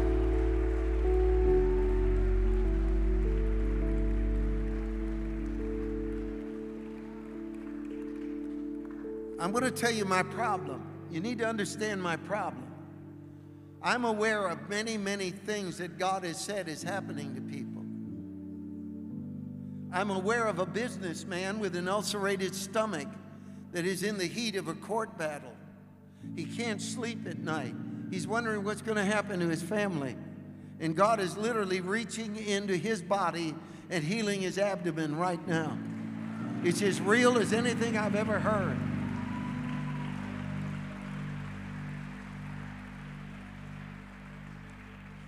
There's a poor woman whose right side is inflamed with pain. You're in this section over here. Your right side is inflamed with pain. I'm talking about the shoulder, the hip, and the leg, and especially the feet. At night, when you wake up, the pain in your right side can be so intense that you'll scream. You'll wake up, feel the pain, and scream. God wants to end your misery right now. In fact, He's moving on your body to heal you. So many healings are happening that I can't enumerate all of them. Diabetes right here. Right there. Put your hand over your eyes. The person that is on the far side, almost on the end with diabetes, put your hand on your eyes, because it's your eyes that are all, your sight is being restored. I'm telling you, there are things going on in this room that are Christ, all the way in the back, all the way in the back. You, sir, kidney disease, right over there. And your kidneys are being restored in the name of Jesus. You say, Mara, what are we going to do with all this? What are we going to do with it? Yeah, there he is. And you're being healed, sir. This is going to be your deliverance from dialysis in the name of Jesus. That's right. So much power flowing. So much power falling. People are being baptized in the Holy Spirit.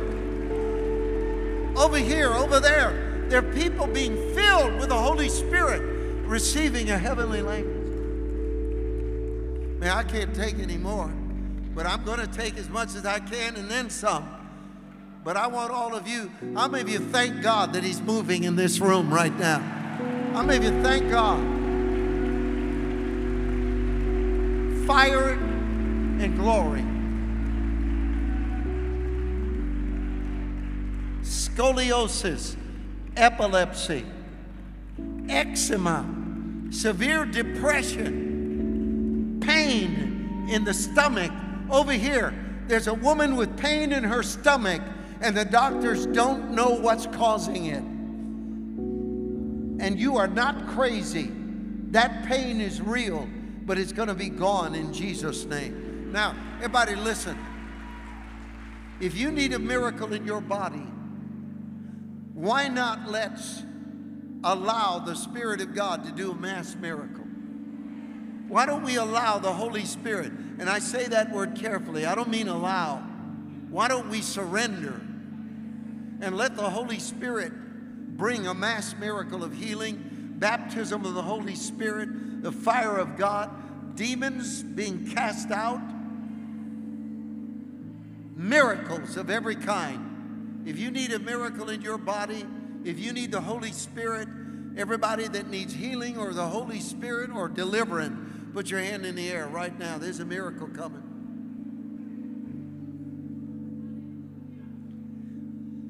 If you see someone with their hand beside you raised, even if your hand is up, put your hand on their shoulder. Everybody's going to have to do double duty. That's how much need there is in this building. Now, before you do anything else, I wonder if I could talk to you about what you're about to do. You're about to declare a miracle over a person. And as a result of that declaration, their sickness is going to go away. And because of that declaration, somebody that has never been baptized in the Holy Spirit is going to receive the Spirit. So that being the case, I want all of you that are here, I want every one of you that are here to repent of unbelief. Repent of it right now. Just to say, God, forgive me for thinking I'm just going through the motions right now and nothing's going to happen. Everyone can put your hand down. But if you have your hand on someone, on their shoulder, you're going to declare a miracle. And God is going to do it. People that are watching, live streaming, healing virtue is flowing out to you too. And now, wherever you are, whoever you are, wherever you're standing, you're putting your hand on someone. And you're going to believe. These signs will follow them that believe. They will lay hands on the sick and they will recover. Begin to pray over them. Begin to pray over them. Follow this line of thinking. Follow this line of prayer. Lord, bring healing on them right now. I'm a child of God. I'm standing on the virtue of the Word of God. I'm taking the authority of a Spirit-filled believer who believes in miracle. And I thank you, Lord, that these growths vanish. This spine straightens. These eyes open. These deaf ears are unstopped. These legs will function normal. Virtue, healing, power. Virtue, healing, power. Miracle faith flowing everywhere, flowing all around me, flowing in the name of Jesus, flowing with greater force than we could have possibly have predicted. Ulcers are vanishing, lumps are vanishing, limbs are straightening, power is beginning to flow, healing is occurring, people are receiving from the hand of God. That's a miracle. That's why you're shouting. You've been healed.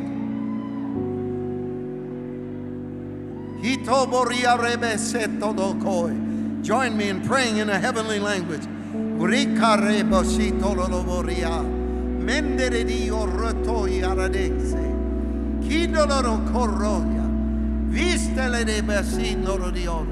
Power, power, power from God. Power over sickness and pain and disease and malignancies and infections. Every curse of the devil is broken over these people, lifted off of them, taken off of them.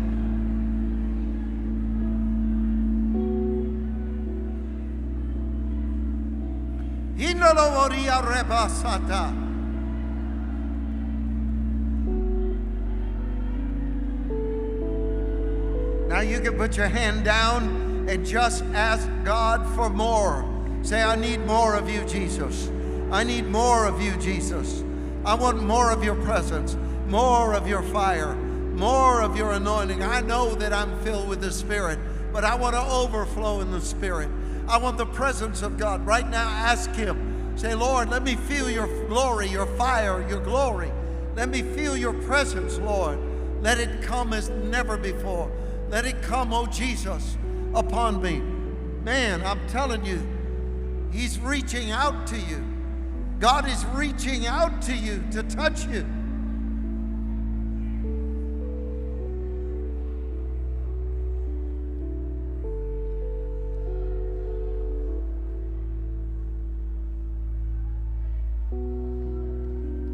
It's wonderful. It's glorious. Absolutely glorious.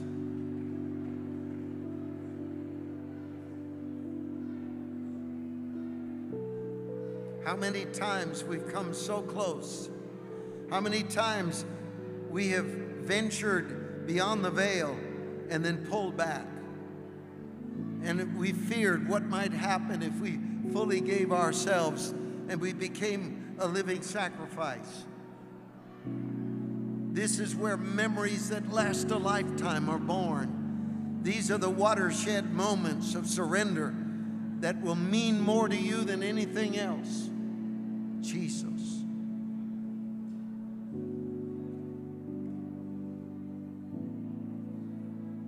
I want everyone to be seated in the presence of God. And I want you to close your eyes. I want you to wait on the Lord for a moment. Jesus. I feel the Holy Spirit is speaking to us. And I believe He's telling us to not be afraid to go in deeper into God. Don't be afraid of surrendering to the Spirit of God.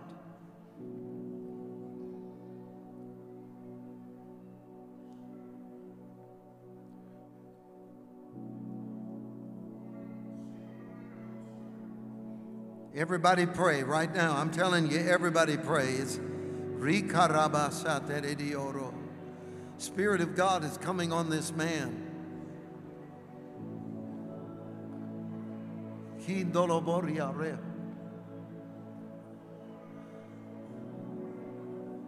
There's something very sacred that is taking place right now.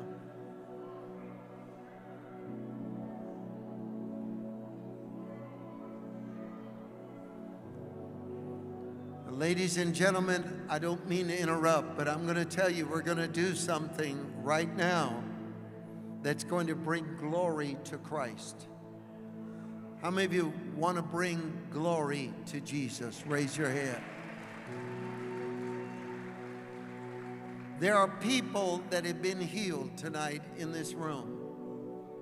Some were healed by a word of knowledge that God in His mercy allowed me to give them. Some were healed by the laying on of hands. Some were healed just simply because they were in this atmosphere. Because Christ is in this room, and we give Him all the glory. But what I want you to do is to think of a psalm where David said in the 40th Psalm and in the 10th verse, I have not withheld your mighty acts from the great congregation. Said, if you did something for me in the great congregation, I didn't withhold that information from the people. The Bible says they overcame Him by the blood of the Lamb and the word of their testimony. So I'm going to ask, if God healed you tonight, if Jesus healed your body, if He touched your body and healed you, would you stand now and give God the glory wherever you are? Stand right now.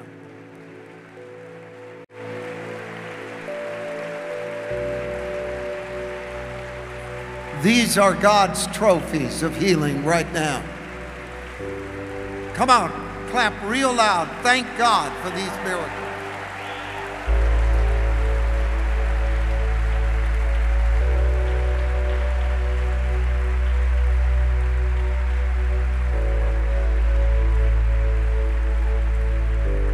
Thank God for these healings, Jesus. You may be seated. One of the things you're going to learn about the Fire and Glory Tour is we don't leave anything out. We don't talk about politics and leave out supernatural signs and wonders. And we don't talk about supernatural signs and wonders and leave politics out.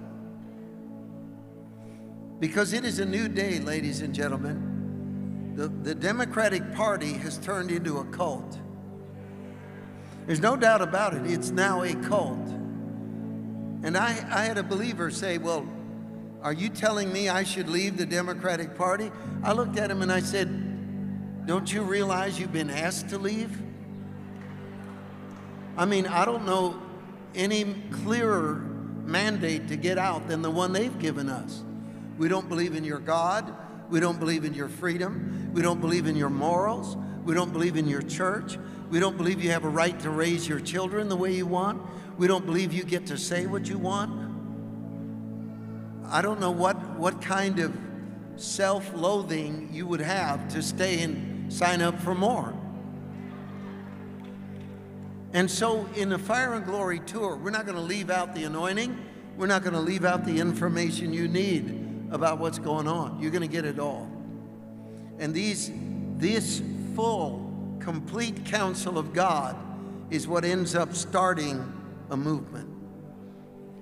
So I'm going to welcome Lance Wall now here near the end of the meeting. Would you welcome him back on the stage? Here he comes. Come on, clap for this great man of God. And I'm going to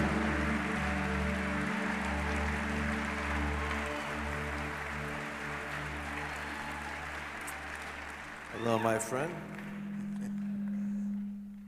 What a wonderful night this has been. Well, what I'm going to do is tell you, brother, this tomorrow is going to be amazing all day. And I'm going to give him the microphone. I'm going to put mine over there. And I feel the Holy Spirit is still working in this room. Amen. Hallelujah. Well, you know what? You don't have to play anything. We'll give him a break. We're just going to sing for a second. I'm getting a little drunk in the spirit in this meeting.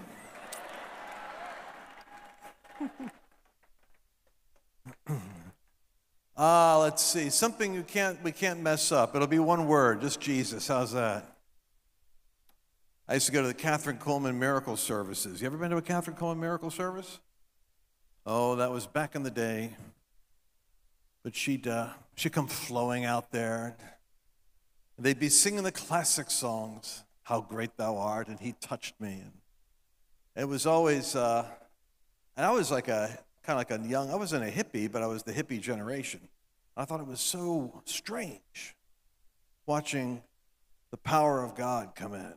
Because the charismatic movement, unlike the Pentecostal movement, the tent meeting movement, it had a presence about it. In the tent meetings, you had raw power, and most of it was focused on the evangelist. Charismatic movement birthed the atmosphere where the sweeping presence of God would come in. So let's sing. Jesus,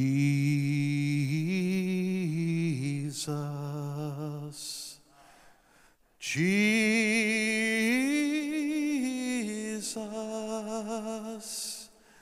Jesus, Jesus, Jesus. Everyone can do that one. Jesus, Jesus,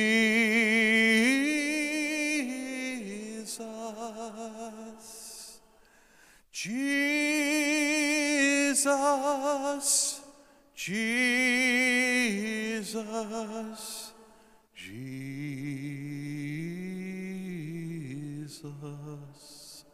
Father, I thank you for your presence. The Fire and Glory tour, first night, is what we had hoped for, and yet we pray, Lord, there'll be more fire, more glory, more souls.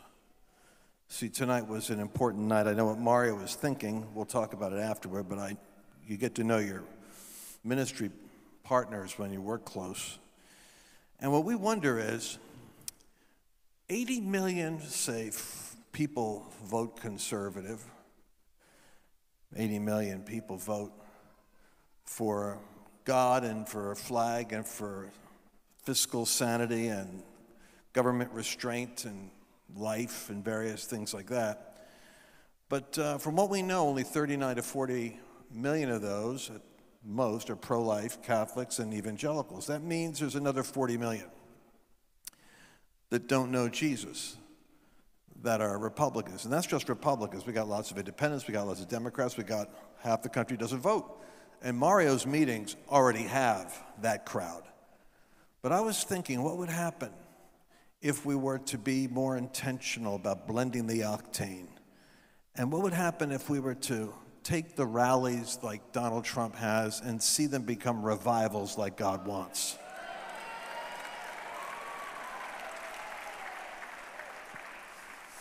I was at a Clay Clark Great Awakening event. I think maybe my friend Floyd Brown encouraged me here to do it. And I did this event, and he did something unusual. He said he loved Kim Clement. I travel with Kim a lot. He said, Lance, get up at the end and just to do some healing. And I'll tell you what we did, and we're going to see it here. He said, let's pray for the sick and pray freedom over the people. And I got up there, and Sean Foyt was on the guitar. And I said, and the music was just a little bit too, I don't know, too worshipy. And all of a sudden, I could almost hear Kim Clement in my ear. It's like, play something warfare. I kept hearing warfare, warfare. I said, play something more aggressive. And finally, they started getting a boom, boom, boom, boom, boom. Some kind of aggressive sound. And I went up there and I said, and it's like I could hear Kim talking in my ear. It was rather strange. It's almost like a prophetic, because you associate yourself with people, you kind of pick up things from them. And I started just like flowing in like what he would do. I was thinking, he would love an environment like this. I said, every one of you that's suffering from COVID and depression, I almost sounded like you had a South African accent coming through me. Come forward now. And boom, people just stood up and came rushing forward. And I took authority over every spirit of COVID, depression, suicide, distress. We command the healings. And people shouted. They shouted and yelled. It was like a revival impulse took over the room. Now, this was like a political rally. And when it was, and the room just pulsated like that. And I was calling for healings. A lady just got her hip healed over here. And I don't always do this because I prefer the whiteboard and news broadcasting. But you do what you got to do. So I got done doing that. And I thought, oh, this is wild. A fun experiment. And I go back and I step off the stage. And I go down there. And I'm standing next to a tall fellow I thought was a security guard. And he said, wow, my dad needs that in his meetings. And I looked over at him. I thought, what security guard is this? And it was Eric Trump. I said, what? He said, I'm telling you, this is what my dad needs in his meetings. I said, oh, yes, well, that would be really good, wouldn't it? But that's when it hit me. That's what we've got to do. We've got to begin to see ourselves not as some kind of a church event on the side. We have to see ourselves as the main boulevard of redeeming the United States. And if this succeeds, and what I saw in the altar call here is that the preaching of the gospel, Mario just doing what he normally does, still has a harvest of souls that respond to it, because it's preaching, I guess it's the evangelist anointing, preaching Jesus. It doesn't really matter whether it's sanctified for your religious tastes or not. He can just go ahead and talk about whatever he wants, and God will give him the souls. God will give him the demonstration of healing, deliverance. We will see this. And I believe it's a confirmation that we need to press into more like this.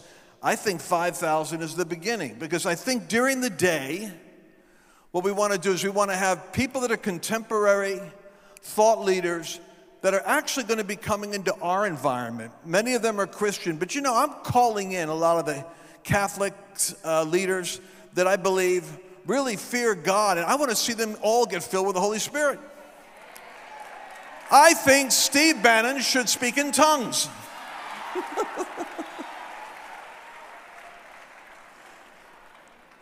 And so with that thought in mind, I think the whole Trump family should be charismatic, come to think of it. All of them should be, everyone. Whosoever will may come.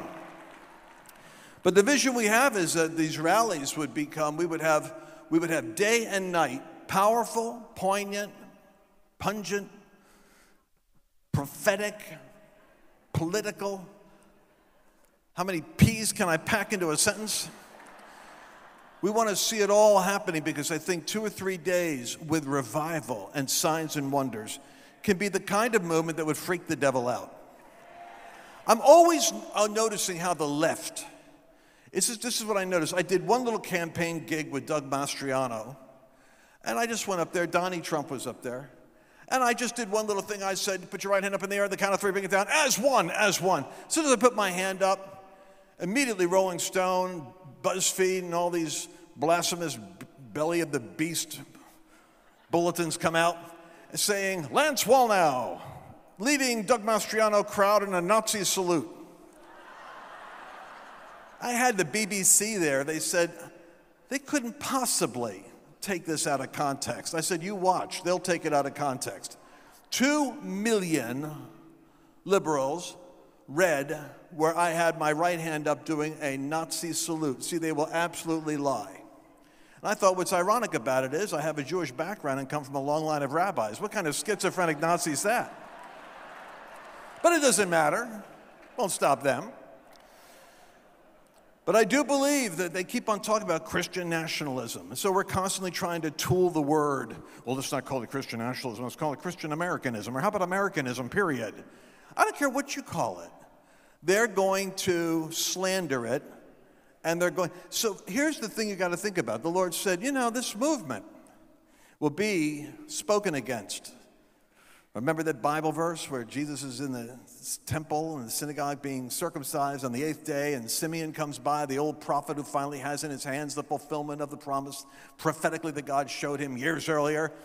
Now, Lord, let thy servant depart in peace, for my eyes have beheld thy servant, your deliverer. He had the baby in his hands, and he told the mother, Mary, he said, this child shall be for a sign that will be spoken against. I'm telling you, you'll know you're in the move of God when it is labeled and spoken against by all the left-wing press. Will you guys still come out when they do that? Because I guarantee Satan is freaking out, waiting for this movement to come out of the chute. He has more faith for it than the Christian church does. I'm always dealing with articles about you're a dominionist. I'm not even sure what a dominionist is, but the devil's scared to death we figure out what it is.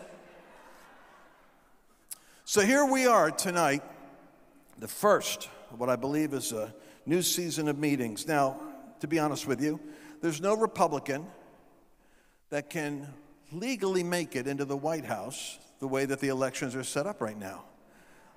I've done a close analysis of this. The 6 swing states, Georgia and Arizona and Pennsylvania, Michigan, Wisconsin, I guess North Carolina, what else? Georgia, thank you. Those states have counties, 6 counties, that are so tightly wrapped up by the devil that it's virtually impossible for you to see an election go through that grid work and come out honest unless there's a divine intervention. I just want you to know what we're up against. But I suggested to Mario, if we do a Fire and Glory tour, what I would do is I would want to go to every one of those swing states, and I would make it a goal to break down the stronghold over each of those counties. It's a demonic stronghold. It is a demonic stronghold in Fulton County, Georgia, and in Maricopa, Arizona. Maricopa is so obnoxious, they steal it from you twice.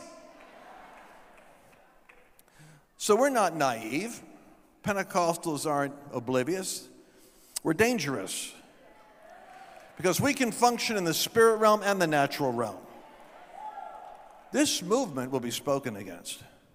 But you get to be part of something in your life that actually is moving. And the only thing I would add to what Mario said is that the Democratic Party has lost its flippin' mind. It's gone totally cultic and weird, unless you're into cross-dressing. But the Republicans are hardly any better. Sorry to say, we've got about 7 or 8 on-fire Republicans, and the rest of them are like a uniparty. Do you know what my friends have educated me to understand is that, remember I mentioned those 6 swing states? You can hardly get a Republican president or anyone outside the control of the uniparty will ever get elected because those 6 states are totally wrapped up with 6 counties that control election engineering. They manipulate the elections. Well, here's the problem. In several of those states, like Georgia and Pennsylvania, and even in Arizona, Republicans have the ability to change it, but won't. Because they're weak and wimpy.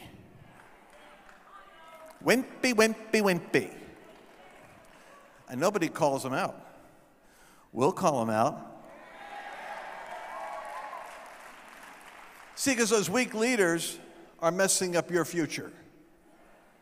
Rulers have a responsibility and an accountability to God, and your job is to remind them they're answerable to God, and you're the mechanism God uses to remind them.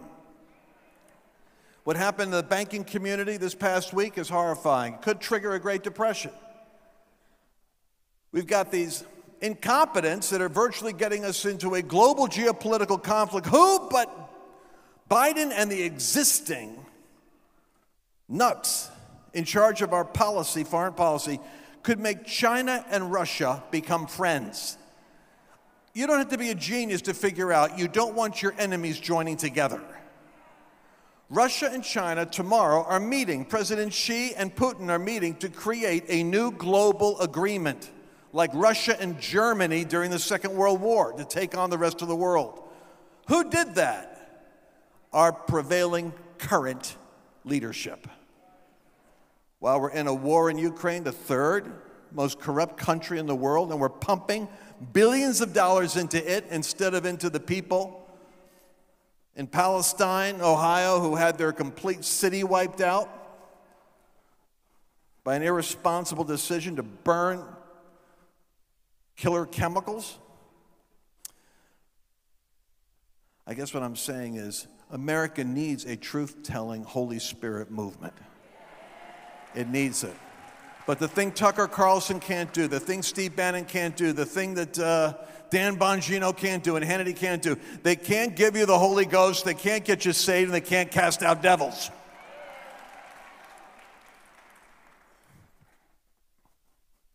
So here's the question. How far are you willing to go to see God save America? Because it's on our watch. This isn't somebody else's. This is our watch right now. And America's all out of answers. The left doesn't have any. They make things worse. They're now doing a bailout of the banks, which, by the way, means the banks are all being nationalized. The small banks that help entrepreneurs and Christians, which make up some 30 million businesses in America, are losing the ability to stay in business because they're going to collapse it all into a couple of banks, a couple of woke big corporations, which is going to try to annihilate all of the individuals that have their own businesses, small business. Credit lines are going to get messed up. And this is all kind of part of, I don't think it's a plan. I think it's incompetence, but I think the devil knows what he's doing. These people we're up against aren't that bright. They keep on making dumb mistakes, but there's a sinister intelligence working through their bad decisions. And we have to interrupt it. I don't believe that America is destined for judgment. I think America is destined for divine intervention.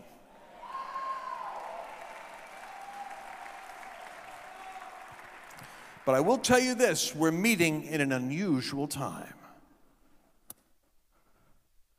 Some ambitious, corrupt DA in New York has decided he wants to arrest Donald Trump on Tuesday while we're here.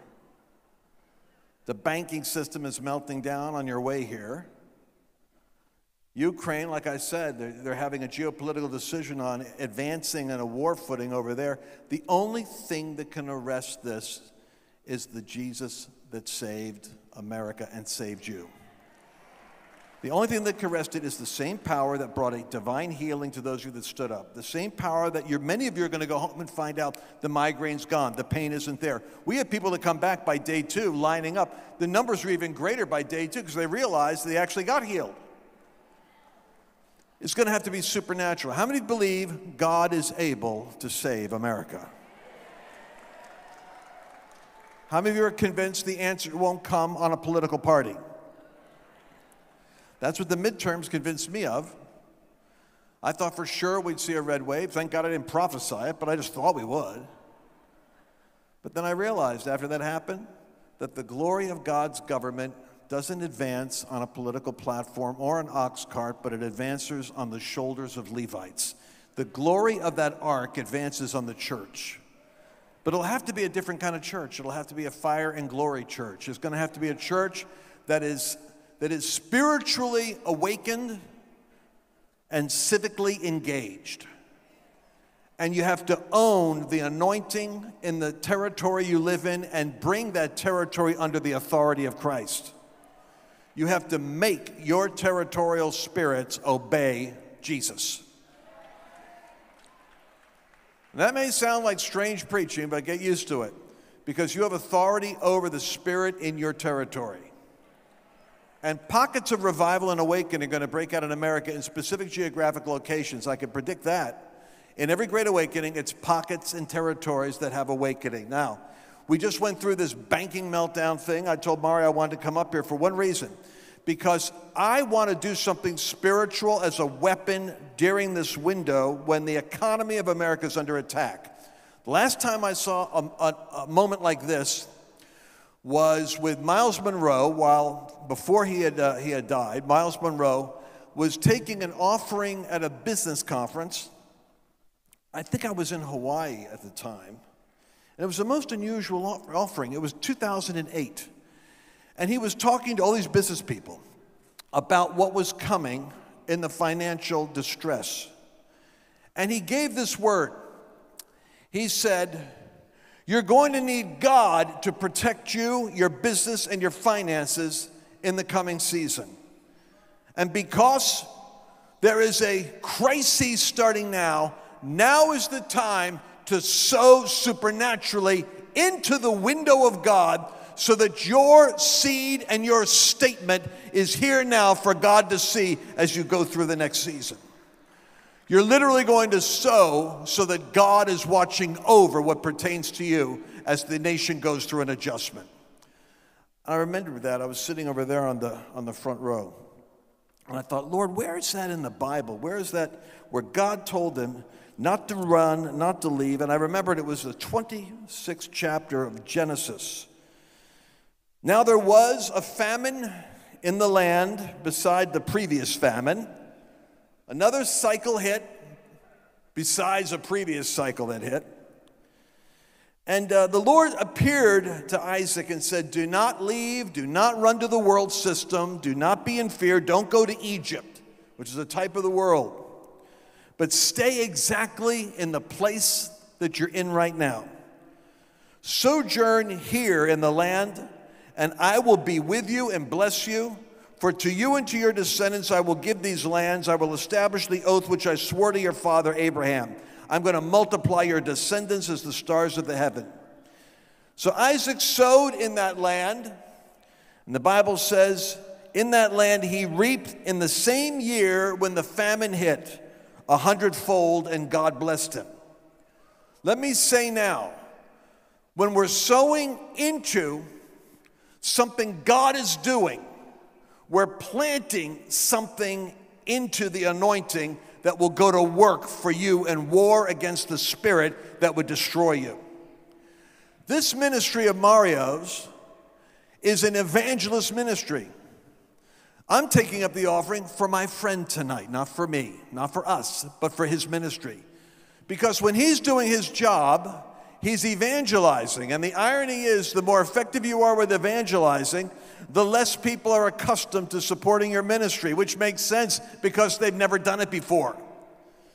That means coming out of Bakersfield to come here, he's actually coming having invested in Bakersfield, which means that the harvest that was there wasn't paying for the evangelist any more than a missionary's audience pays for the missionary.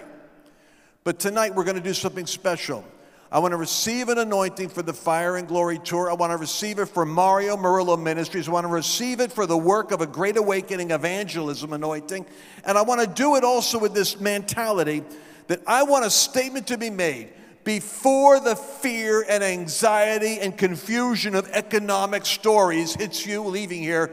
Put a seed into the ground and say, God, I trust you. I believe you. You're going to take care of me in the next season as you've taken care of me in the past. I am sowing into this soil, even in a time when there could be famine. I believe you can cause me to reap 100-fold. So here's what I want you to do. If you guys have do you have a way that you could bring up an image right now for me? If you have a phone, you can text to give. The tech-savvy folks can text to MMM, right there, here. Donate by text, simply send MMM to 91999. MMM is conveniently Murillo Ministries. MMM, text 91999. And if you want to donate by check or cash, put your hand up and we'll give you an envelope. We have an envelope for you. All you've got to do with the envelope is put your email address on it and your name. And if you want to write something you want us to be praying for, put that on the envelope. We're going to give you a white envelope. And you can put your cash in there. You can put your email address, your name, and any prayer requests that you have. And those that are especially capable of handling donate online, you can use the unusual, what's it called again? QR code. Thank you, Jesus. See all the cameras going up? You guys are doing that. Thank you, Lord. Thank you, Lord. Thank you, Lord. Hallelujah. While we're doing this, go ahead and fill out checks. Anyone else need envelopes? All right. If you're ready, say, I'm ready. If you're not ready, say, hold on. We need more envelopes. Do we have more envelopes? If you're writing a check, you don't need an envelope.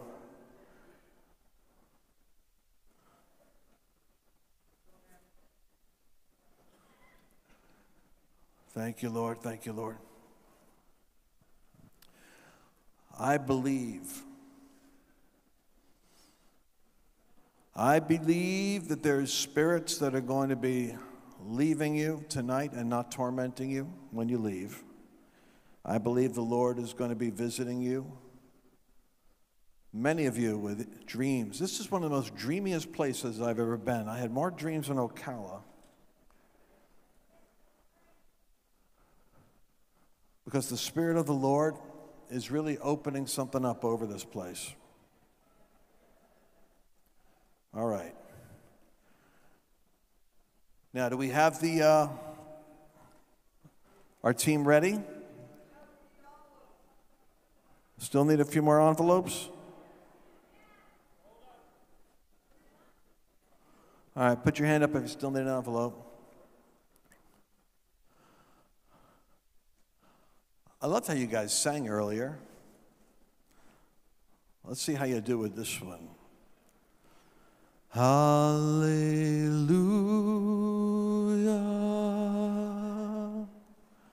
Hallelujah.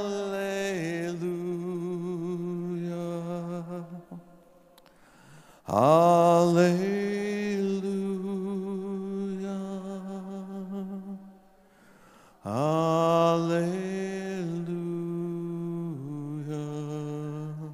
Let's sing it.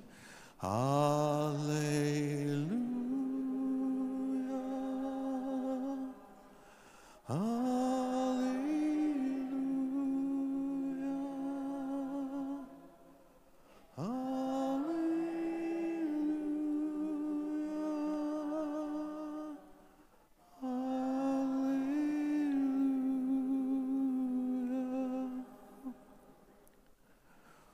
Hallelujah. What a presence, huh?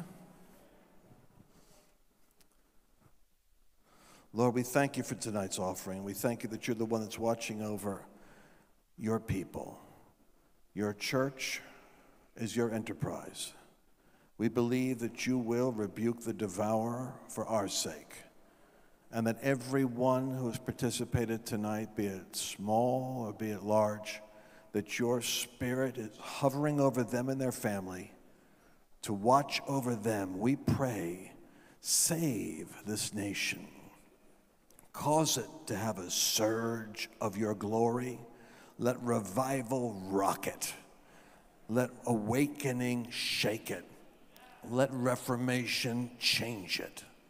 Raise up in every mountain, in media and education, in arts and entertainment, in law and in business, in every field of endeavor, in pulpits and campuses and schools, we pray, in government, municipal, local, state, and national. Raise up your great awakening, great reformation voices. We pray now in Jesus' name, release the battery of that which you've held in reserve. Release the great reserve into the battle to turn America to God again. Hallelujah. Hallelujah. Reveal your fire and reveal your glory. In Jesus' name, amen. Mario, come on back up, my brother. You guys can pass the offering so everyone gets a chance to participate. Let's welcome Mario Murillo back. Glory, glory, glory. You know, thank you for giving, folks. This has been an amazing night. I think we are well organized in the parts that matter. And we're going to get organized in every part. But didn't Lance do a wonderful job sharing up here with that? Tomorrow morning, 10 a.m., tomorrow morning at 10 a.m., right here, it's not going to, this glory is going to just get stronger. It's going to be stronger tomorrow morning than it is right now, because that's the way he works. And I don't know if we're still giving, but I believe people are, and I want to facilitate that. Thank you so much. This has got to be one of the best audiences I've ever had in my life. Y'all are amazing. So if you have given or you're continuing to give, please do so. But we're going to tell you that you have to understand that this is all overflow. We're in an overflow of the Spirit. How many of you know the altar call was an overflow? The attendance tonight was an overflow. The miracles were an overflow. And now many of you, this has been a wonderful offering for which I thank God. I thank God. And believe me, I am grateful to you. So if you've already given, would you stand right now? And let me put it this way. If the bucket went past you, please stand up. I don't want anyone to think they had to give anything to be in that group. I'm sorry.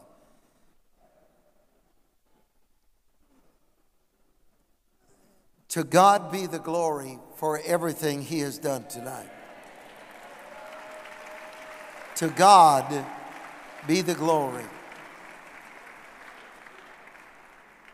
I have a new book out called It's Our Turn Now, and it's available in the back, and I've already autographed it for you. So if you'd like to get a copy, I just want to remind you of that. Bow your heads a moment. We not only give you the glory, Lord, We don't feature anyone but you. You are the source of all of our joy, all of our peace. As we leave from this place, everyone will be home safe. And bring us back tomorrow morning at 10 a.m. for the next phase of fire and glory to be seen that will spread across America. In Jesus' name, amen. God bless you all. We'll see you in the morning.